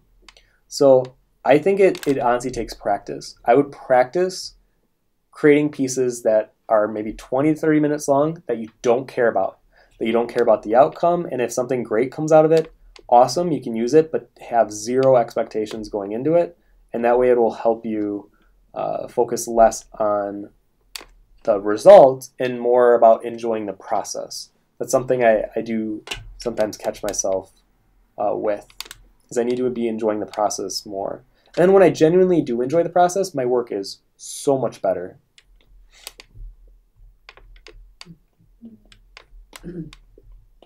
Oh, Simon. Simon says, "Oh, you guys are so sweet. Been great getting to know you too." Simon's great because I feel like Tim can relate on the art side with Simon as a friend, and then I have like personality. Mm-hmm. Simon and me are like twins. I've never met someone that like understands my thought process with everything. Yeah, you two are very similar. Lamont says, "Gotta find a way to engage with the world well. Then you understand stuff in a context that you can really get into regardless of what it is. It's like finding that voice to see stuff well." Mm-hmm. Mm-hmm. Fem says, "But Kat is amazing at art too. Hashtag it's the same." That was so good. Oh, her Sonic. If you guys are in the Discord, if you look at the custom emojis, one of them is supposed to be Sonic. And me and Kat did a challenge back in the day where you're supposed to blind draw something, and hers at the time was Sonic. And she thinks it looks exactly like him. But you can be the judge of that. I thought her Sonic was actually pretty good. You don't want to see my Sonic. I would love to have you on a blind drawing challenge. That would not be good. I would love for you to draw like a Pokemon and just see how it looks out. I mean, I know you don't know that many. That would be even harder. Are you kidding? Yeah, I'd rather I'd do more Pokemon's Digimon. Way easier. I want to draw a little Patamon. It's just a little oval. I would. Legs. How about this? Without you Googling it, when I'm doing my pencil drawing of the two hands, you draw Patamon blind. Okay. Put your money where your mouth is, Schwa. This is something you said you want to draw. So I was like, oh, damn it. I'm just trying to remember if he has a snout. Nope, don't look it up. I won't look it up. You know what, though? Out of all the Digimon you could have picked, that's probably the one that you could get. Because if you would have said Gabumon or Gomamon or Palmon, Biomon. No, I like Patamon, yeah. I mean, but those are so much more difficult. Oh, yeah. Patamon's pretty easy. Stop. So if you can't even get Patamon... It's not happening. Well, I'm going to try it, but... Maybe this will be the surprise stream where you surprise me and I'm like, oh, dang, that's actually... You're not going to be surprised. Stop. Let's do it. Let's do a timer check-in. Timer check-in. 10 minutes, 40 seconds. So I'm going to have a little bit more fun with this hand and do some of my reverse contrast gradation. I like to play with objects that overlap on each other, like these fingers, and push a heavier value on the fingers that are overlaying whatever is underneath of it. So I'm going to have fun with this one. There's some hand positions where as soon as you see them, you're immediately like, oh yeah, I can do a good job at this one. Or, ugh. Like the last one I was looking at thinking, not the most fun. Drea, what is this middle finger foreshortening though? Right, we definitely got a little bit of a tricky part over here. I believe in you guys. Simon, Schwa is my twin, no lie. Right? I feel like I don't find those people too often. When Simon and I first played League together, we didn't do voice chat.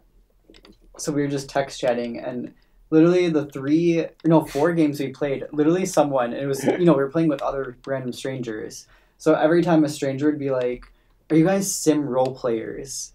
I don't even know what that is, but apparently the way we were typing, people thought we were sim role players. It's a thing. I don't even know what that is. What is a sim role player? I don't know. Oh, I thought you said you looked it up. I think it's just people that, this is the way they type, I guess. I don't know. Oh. That's weird. Right? It was like so weird though. I've never heard that before, and then all of a sudden everyone's bringing it up.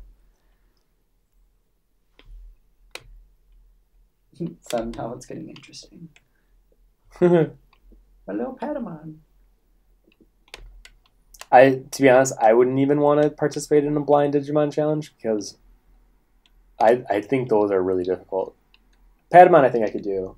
Possibly Agumon, but if you gave a Pokemon at me, I definitely think I could do a better job drawing a Pokemon blind than I could draw Digimon. I definitely wasn't either or as a kid. I feel a lot of millennials like to side with one or the other. I was definitely both. I liked both. I liked the Digimon games and the Digimon show, but I didn't watch the Pokemon show as much as I watched the Digimon one.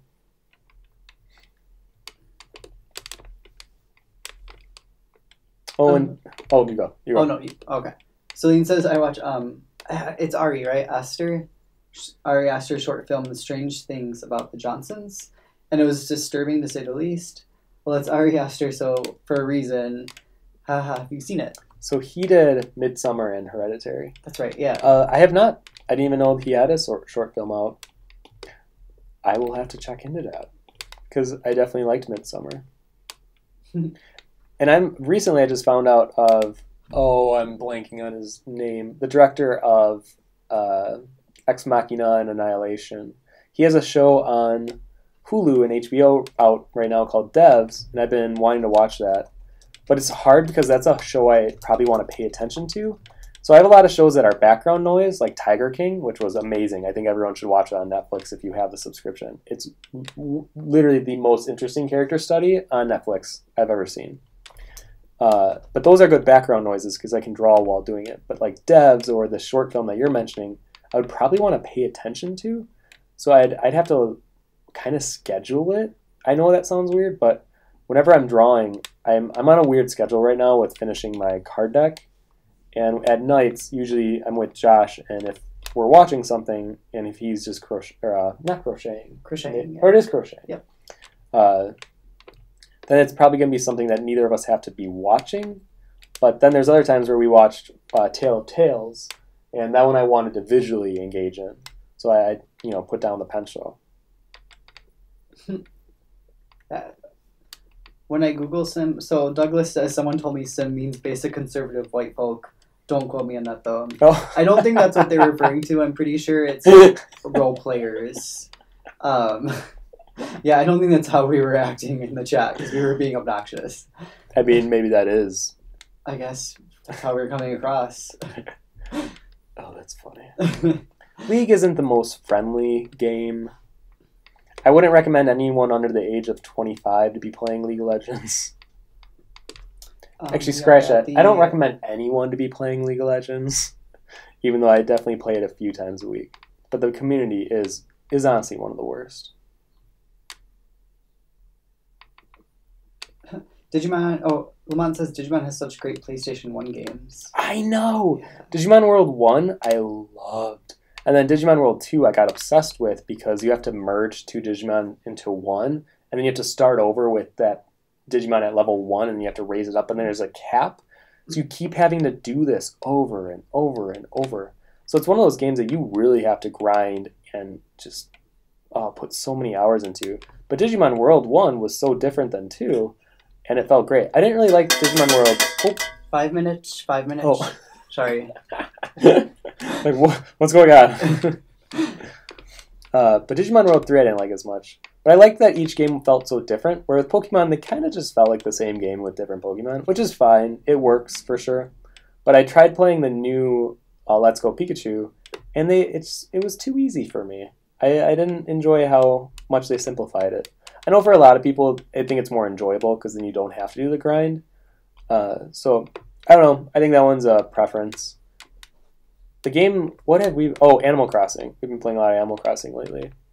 But I'm all waiting for the new Final Fantasy VII Remake, because I'm going to be all on top of that. I might even stream some of that game instead of League, because I don't know if League is the game I want to be known for. I'd rather be known for like Final Fantasy of some kind. I've been playing a lot of Final Fantasy 12. I really like it. I used to dog on it because it came after 10, and 10 I thought was perfect. But now that I'm playing it and I'm really investing in the world and the non-playable characters and the side quest, I really like it. I am like retracting everything bad as I used to say about Final Fantasy 12. Rachel says there's my life before watching Tiger King, and now there's life after. I can't go back. I binged them all in a row. You can't make up that stuff. No. You can't make up the stuff that happened in that show. That is, been the weirdest thing. I still think I have, 2 more episodes left? Or an episode? Yeah, that's been so weird. It's just, I don't even think it's real life when I'm watching it. Like, this isn't real. It's These nuts. people are, every character, like, they're all characters, too. Like, every person that comes in has their own just quirky, way extreme personality. Yep. It's like people I don't think I could ever be around, but they're just so interesting to see. That's why it's so at one point there was a TV show that was going to be made, and the guy that filmed it, I mean, you kind of find out what happens, but I would definitely watch that show. It's so bizarre, and to think that people live these lives on a daily basis is nuts to me.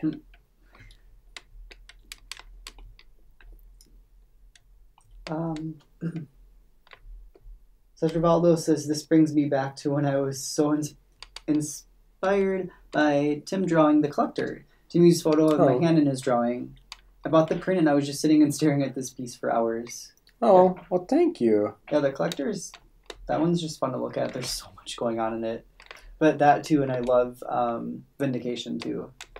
I mean, to this day, Collector's the longest I've worked on a drawing. Was that longer than Vindication for you? Uh-huh. Vindication was like 50-ish hours. I mean, still a long time, but no, Collector was 80-ish. The other one that came close was Within You 3. That one's about 50 as well. But that's why I've been trying to challenge myself. You guys can't see it because I took it upstairs. It used to be in this room, but it's so big.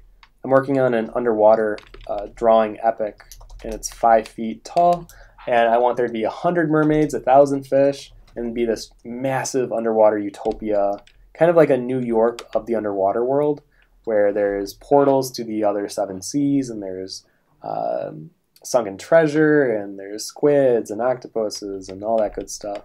But I really wanted there to be a story for like anywhere you look, so anywhere you crop it to like a 4x4 inch area, and you can see a story being played out. So that's my goal with that. How are we on time? Because I know that's why. Yeah, you keep talking, Tim. No.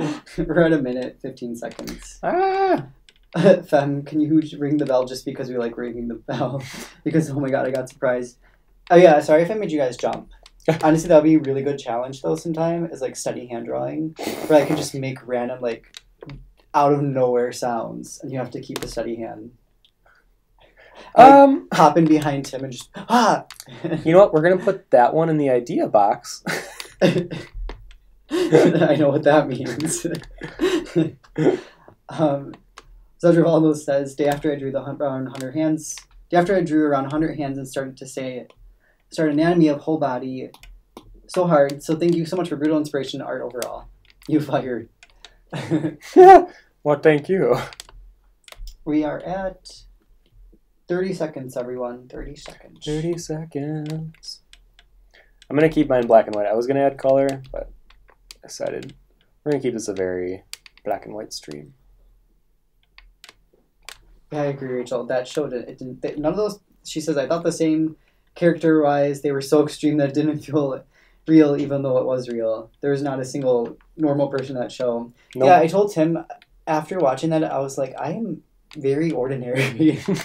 Like, compared to these people, none of us are that. All right, time is up, though. Hang on. Okay. Okay.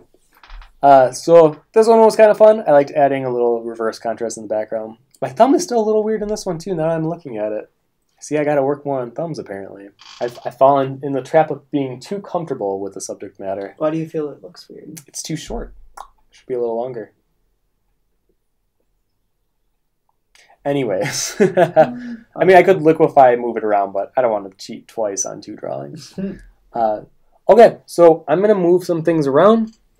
I'm going to hopefully grab some of your stuff. If you could post on Discord your hand drawings, and we'll do some live critiquing, and then I'll go into the final pencil drawing. We actually have a lot of hand drawings posted. Oh, do we really? Yeah. Hey, thank you guys. Everyone's been posting.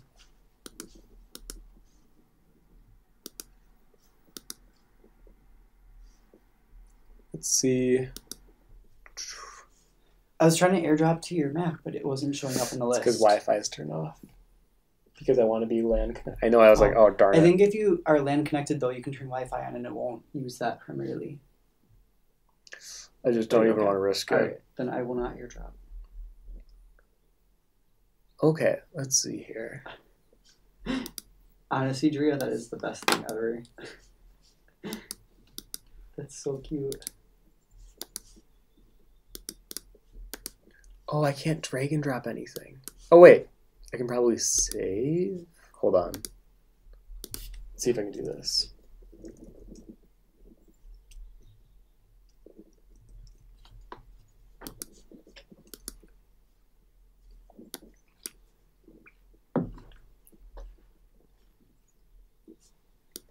Oh no. I don't know if I'll be able to do this, Schwa. It won't let me even save it. You know what I might have to do then?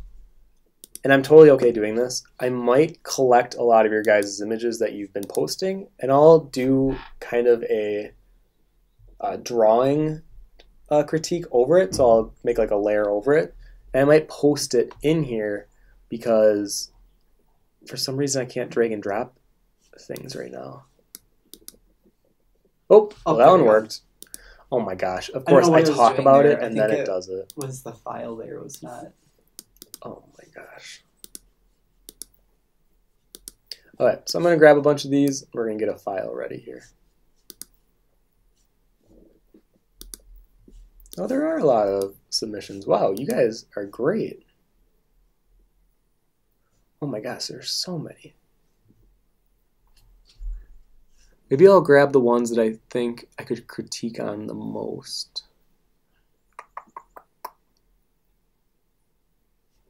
Ooh, I really like this one.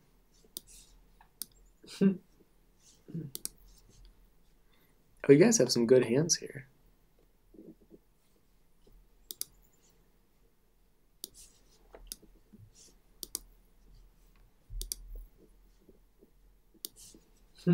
Them says, do we have a Josh Merman in there? In where? What were we talking about? Oh, I You were with my memory, something. Are you kidding? I don't know. I don't feel good. Okay, so I'm going to bring in a bunch. But yeah, throw a Josh Merman in there, though, because that sounds actually really cool. Okay, so I'm going to do this. Oh, hold on. Hold on.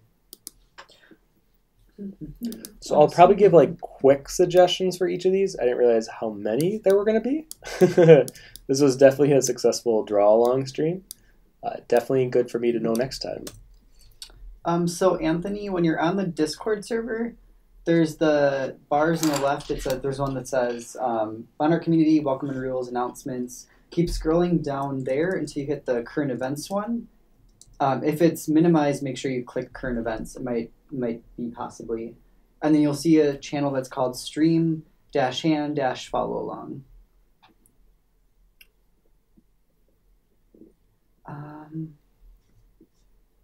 Okay, I'm going to have to start talking about these though because there's a lot. Okay. Whose is this one? Yeah, we might. I think this is Madame Racine. Nope. Do you want me to match here? I'll pull it up in my thing and match it. Well, the tough part is everyone drew the same hand.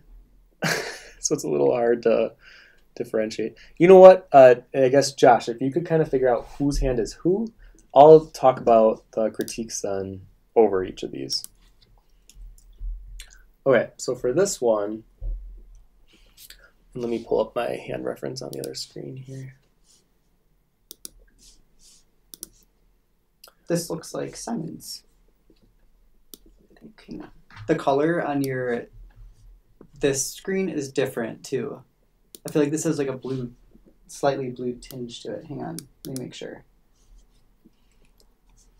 That's. Well, while you're figuring that out, let me talk about this one first.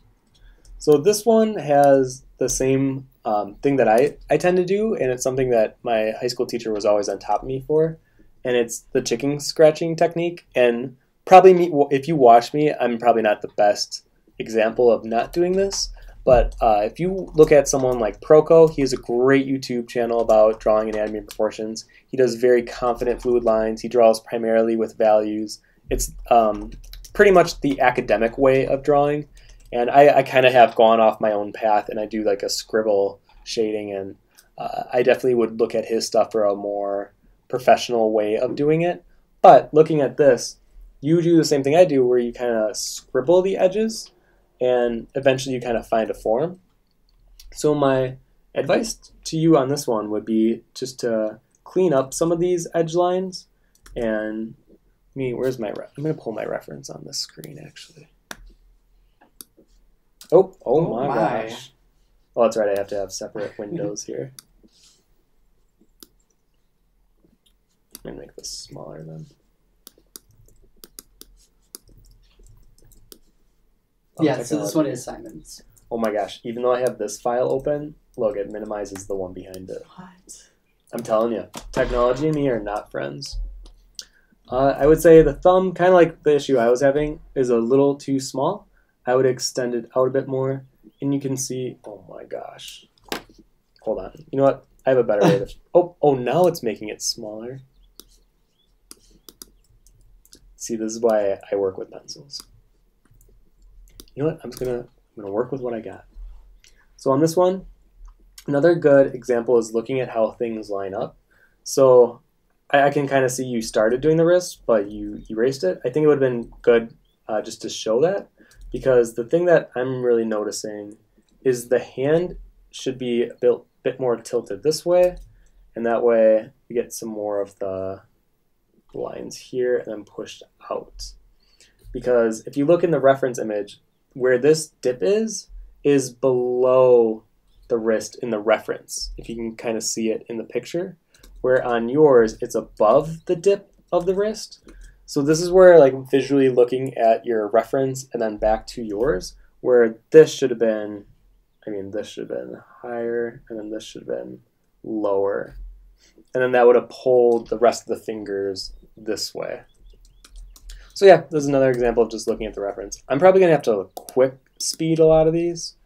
Oh, this one's fun. So this one definitely has more of that style look to it. So I'm not going to critique it too much on the realism side. I like the confidence going on here, and a lot of these gestures are great for the outside of the line.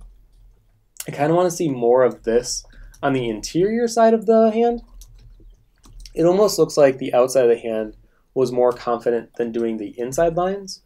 And I would either do a singular line or even like some hatching of some kind, rather than just a straight kind of squiggle line down. Oop. And I think that's where you could even see some really cool, long, elongated, simple, clean lines. And let's see what else looks... Oh, and then for this, I definitely would not have this line go all the way to the edge, make it a little more thicker. The other thing I forgot to mention in the first part of the stream is not to have either triangle fingers or pointy fingers, or as they called it in college, I think it was, what are those things that you put on your fingers and you eat them? Fritos or... Thumbtack? Oh, yeah. You know what those are? So avoid those type of fingers and avoid... Bingles. Get back to me on that. Is it bangles? Yeah. Well, whatever they're called. Avoid having fingers that are too pointy and fingers that are too square. Unless if that's the style you're going for, which I can kind of tell that's kind of the style you're going for. So in this case, it works. But then for this hand here, I would honestly get rid of this line and show more of the movement of the hand going this way. And then same with the bottom of the thumb. Something like that. Maybe not as down there. Because with a simplified form, you probably keep it something like that. And honestly, I probably would have made the thumb a little bigger too. So yeah, okay. That was our lovely Drea. Oh, that was Drea. Yeah. Hey. So for this one, is this different than... Oh, these two are very similar. You two are practically the same person. But you know what I'm noticing with this one? The wrist is in the better position than the other one. So this one I can just tell is lacking some of the confidence in doing a darker line or like an outline. And I get that too because I draw really soft. But I think in areas that you want to pronounce, like the edges, I can kind of see it here and you're starting to edit.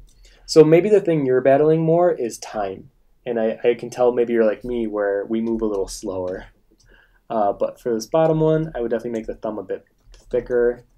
And then probably bring it down just a hair. Like that. So yeah, this one I think just needed more time. And just little editing. But for the most part, good job. That one was from Madame Racine. Oh, well, and Femme did confirm for us, for everyone wondering, it's Bugles. Bugles, Yeah, that's Bugles. it. Oh, this one's great. So immediately there's some shading I'm really interested in. I think there's some that you gotta be a little careful with. I love shading and I love unrealistic shading, but sometimes if you're going for realism, it can read a bit messy. So even I like the darker tones that you're putting in the hand here, but for the ones in the thumb, I think I would keep it more matte because if you really look at the reference image, there isn't that much of a curvature. Now, like I said, if you were going for a stylized look, just ignore everything I'm saying right now. But for just for a study, and even for this hand here, I'd have this be more just unvalued. So then even on the top of here, something like that. So you can see before and after how the hand kind of opens up when you take out some of that shading. And that would be my recommendation for that one. Ooh, okay, this one, yeah, this one's fun because it's very gestural, but I can also tell, I don't know, this one seems like you were having fun, to be honest. I think the proportions just need to be edited a little bit. You're getting into the triangle finger here, where it's, starting to point out, and then the nails become really, really small, but you want to keep, not by much, but just a little bit more rounded on the ends. And then same with this one, I would have just bumped out that a bit more to make it look more like a finger. So it's not much. You can see it's just a little bit more of a thickness to it. And then this one, I would push the nail down. And then this one, I would focus more on the webbing. Definitely more webbing included. Because it almost looks like your fingers are really long now that I'm really seeing it. The rectangle or the pentagon part of the hand is too squished. You want to extend it a bit. Okay, next one. That one was from Lucas21. The one before that, I actually wasn't able to find the match. I don't know if it might have been one that you rotated, though. I don't know. So for this one, I like that you have these lines. That's another way of learning how to draw hands with the motioning and having basically everything on a fan.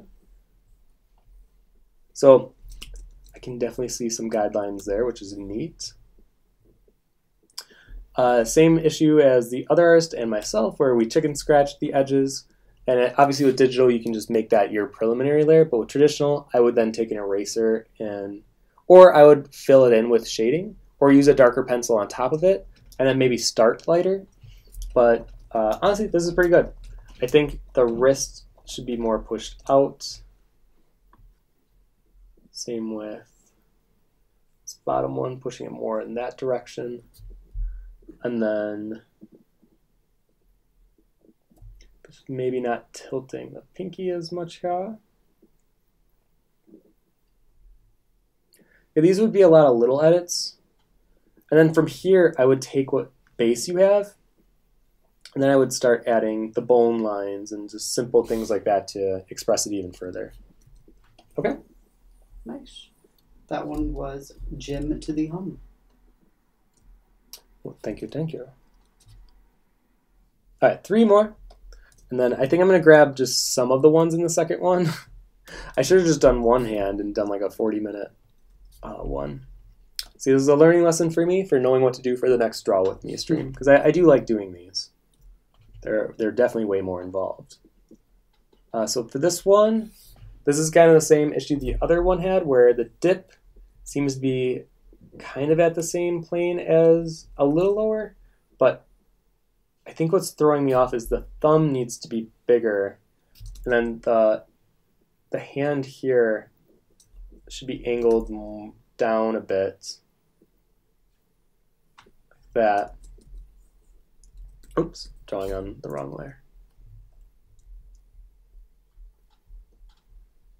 And I like that you're adding a lot of the curves, but I think it's becoming a little too lumpy in areas. It's just a little bit too lumpy, but I like that you're doing it. It's just a tad too lumpy. And then even with the shading, it feels like there's an extra bone a little too low, which I see it in the image, but then I would push it up so that this is more flat. And I think the whole, I don't want to liquefy because that might ruin my computer right now, but I would push a lot of this area down just a touch, and then I would make the fingers a bit shorter, somewhere around there would feel better to me, and then the thumb a bit larger as well. This was definitely a harder image to create with the thumb being so much in the foreground. That was lovely, Books Dust. Oh, thank you, Books Dust. So for this one, I would keep pushing. Actually, there's some good stuff in terms of working with a stop paper, because then you can usually align proportions. And this is a good study then where you're not focusing on it looking perfect because it's already being done on paper that is kind of meant to be practiced on. I mean, some people use this paper as legit drawings, but for this case, I like that you're doing some of the lumpy. Same thing with the last one though. In some areas, it's like a mixture of slightly straighter lines and then lumpy areas. So then, same with the thumb. You gotta separate this one a bit more, so I would even move the thumb down quite a bit. So I think this one is a lot of proportions. I would just stay focused on looking at your reference, seeing where things are lining up. One of the easiest things you can do is doing spatial awareness. So when you're looking at your drawing, think, okay, when I look at the edge of that hand, it kind of creates this shape like this. I always look at the shapes in the negative space and how I can then push that into my actual drawing. So then even like in here, you see how you kind of came to a point, where in the drawing it has more of a knife look, or it kind of, you know, drops off and then it creates a flat edge. So that's another way to look at a drawing and create that same spatial awareness. And same with here, you can see how there's a little bit of a plateau at the bottom, where yours once again came to a point. And then same with the nails, a little bit. I would just curve them so they're not perfect rectangles. Usually the nail bed, where the cuticle is a curved one. And then, yeah, I think proportions would be a good one. And then start to do little hints of the areas inside of the hand. Okay. That was Lamont. Oh, that was Lamont. Yeah. Oh, well, there you go. And for this one, oh, I see you did the warm-up. And oh, well, that's smart. I like your handwriting, too, whoever this is. It was great. So for this one, it almost feels like you turn the hand a little bit, and I can see it with the wrist where it was meant to be pushed more off. This one had just a slight perspective, and that's why it's a little deceiving, because it almost looks like a flat hand, but it's tilted just enough away from the camera. So even with the angle of the hand, you can see how it should be a little more like this. And then everything else gets then shifted this way.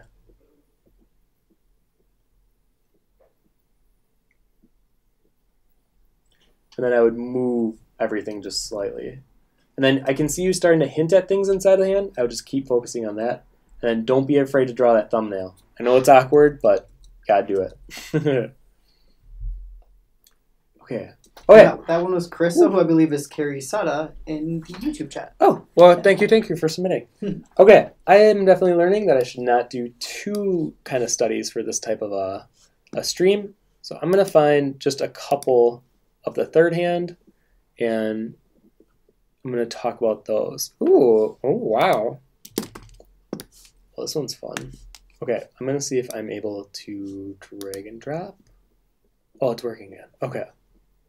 Phew. I can kind of tell you guys had more fun with the second one, or it seems like you were more... I love Dria's. Oh, Dria's, yours is good. It's just usually when you warm up doing a lot of hands, you know what, these are the three, I'll just grab and drop. You just become so much more fluid in drawing them. That's why I always say, just draw a lot of hands. That's the best way to get better at drawing them. Okay. So for each of these, I can definitely tell a lot of the ones I looked through quickly, they had just better proportions. It seemed like people were enjoying the pose better. And this is what I mean by you can usually tell when a pose is going to be fun to draw and not so fun. So the first one, not so fun. This one, much more fun. And usually if fingers are interlacing, interlapping, it usually just creates a more interesting dynamic shape to draw. Okay, so we're going to start with this one. So on this one, let me move this over to smaller. So on this one, the proportions are pretty good. I think I would extend the wrist out just a touch more here. That, I do have very thin wrists, but I don't know if they're that thin. And then I would push more of the shading here to emphasize the fat pad on that one. You did a good job on the first shortened finger. I think that was the tricky one I threw in there to see if it would throw you guys off. I think I get a little lost in here. I would literally take some of that more reddish part of the finger that you can kind of see in the reference image, and I would separate it with a lighter value underneath. And even though I like to do this as an unrealistic way of shading, you can see how even in the reference, this is actually more of a realistic way. It just so happens that it's a little darker valued near the tip of the finger. And same with the pinky. The one thing I definitely see is this wrinkle here should be a little higher. It should be more here. But I mean, these are nitpicky things because honestly, I think you would have seen that if you just took a glance back. So really simple edits, and I think if you were given more time, you could have kept working on it. Oh, you know what? I do see having a double wrinkle here and on the thumb. I think the double wrinkle is a little high on the thumb, so I would move that down. Good night, Fem. Good night, Fem. Good night, Celine. Thanks for stopping. I know this one's definitely longer than normal. Goodbye, Anthony. Thank you, everyone, for participating. Okay, so now on this one. So this one, I like how delicate. Oh, well, thank you. Oh, am I going to catch it? Oh, no. Ebeatsium Slim for subscribing. Thank you. Thank you. Ever closer to our League of Legends, Matt. So on this one, I do see a little bit of a press-on nail here. I would probably make the tip of the nail more straight-edged, because if you make both sides more rounded, it can just look a bit strange. And then Usually there's a little less of a gap here. So I would pull that out. You can see how even that little edit can make it look a little more like a nail. And just some subtle shading. Like that. This finger, I like that you tried to push it down further, but I would bring it up and have that very awkward, almost coming at you position. And I would definitely pronounce that double wrinkle a bit more here. I can tell you definitely have a very delicate way of handling things, but I like it. I would just keep running with that, and then darken areas that you know you want to push. Because I can see you starting to do that. Looks like the thumb gave you a little bit of a trouble. Oops, grab a darker value. So on this, because usually with softer artists, and I'm one of those, so I get it, everything's a bit more smoothed out. We're a bit afraid to be more angular. But my thumb definitely has a very pronounced bony structure to it. It almost demands it to be outside of the normal shape. Thanks for stopping, Moontails. Yeah, thank you for coming by. You know what I might do? I might do my pencil hand on a separate thing. Because I think that's going to take me a half hour, and I don't want this to run too long. Oh, yeah. So maybe after this, we'll end it off then. Got out of Patamon. Oh, that's right. No, you'll still have to do it. Whenever I record mine, oh, if I can't watch you. Maybe tonight we'll record it. Josh was like, gosh, dang it. Almost got out of that one. So something more like that. See, I'll bring in the thumb. It looks just a bit too skinny. Now, lastly, this one's more of a fun one. I like what you did here. A lot of fun stylization. So I'm not going to critique it too much on the realism aspect. I would just focus more on, if you were looking at like the curvature of the hand, I think you definitely moved it a bit, which is fine, because obviously this has more of a stylized look to it. And I do like that a lot. But I think if you would have pushed it out a little more, then I really like when there's separation of form. So I think maybe showing the edge a bit more of the hand here. Like that. You can kind of see just a little bit of a thicker wrist, I think would have made it look like a hand. Because this almost feels so thin that the bones don't feel like they're underneath the skin. This might be a little too thick. I can slim it down just a touch. But this one's pretty great. And then same with the fingers. Definitely very pointy. I would just make them a little less daggerish.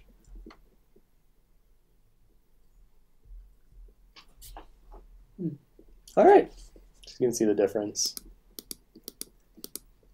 But with a styled hand, I don't want to critique it too much because this is more fun and playful, and I like that you took it there. Okay, I am almost out of breath. That was a long stream. I'm going to take a sip. Thank you so much, guys, for coming.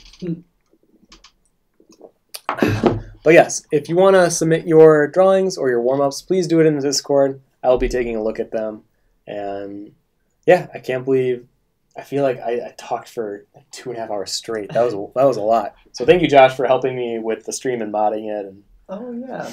Our creator even asked, can you look at mine? But I think you said you're going to go through some of them. Yes, yeah. I'll look on the Discord. So thank you guys so much for coming to this. If you want to see more of these type of streams, let me know on Discord, and we can make that happen. I like doing these very tutorial-heavy ones. I want them to be, obviously I won't do 2 drawing examples, I'll do 1, and then I'll critique more and be more in-depth. But I like doing these type of streams because I feel like I'm actually engaging and teaching in a way that is fun and hopefully useful for you guys to come and watch. So, and thank you guys for those of you who donated to the stream and became a member. Every little bit helps, and especially during these weird times that we live in right now. I think that's all I got. And then just a reminder, tomorrow I'll be streaming the Jack of Hearts, or Jack of Clubs. I started him, so you can see how I got the outlines kind of ready to go.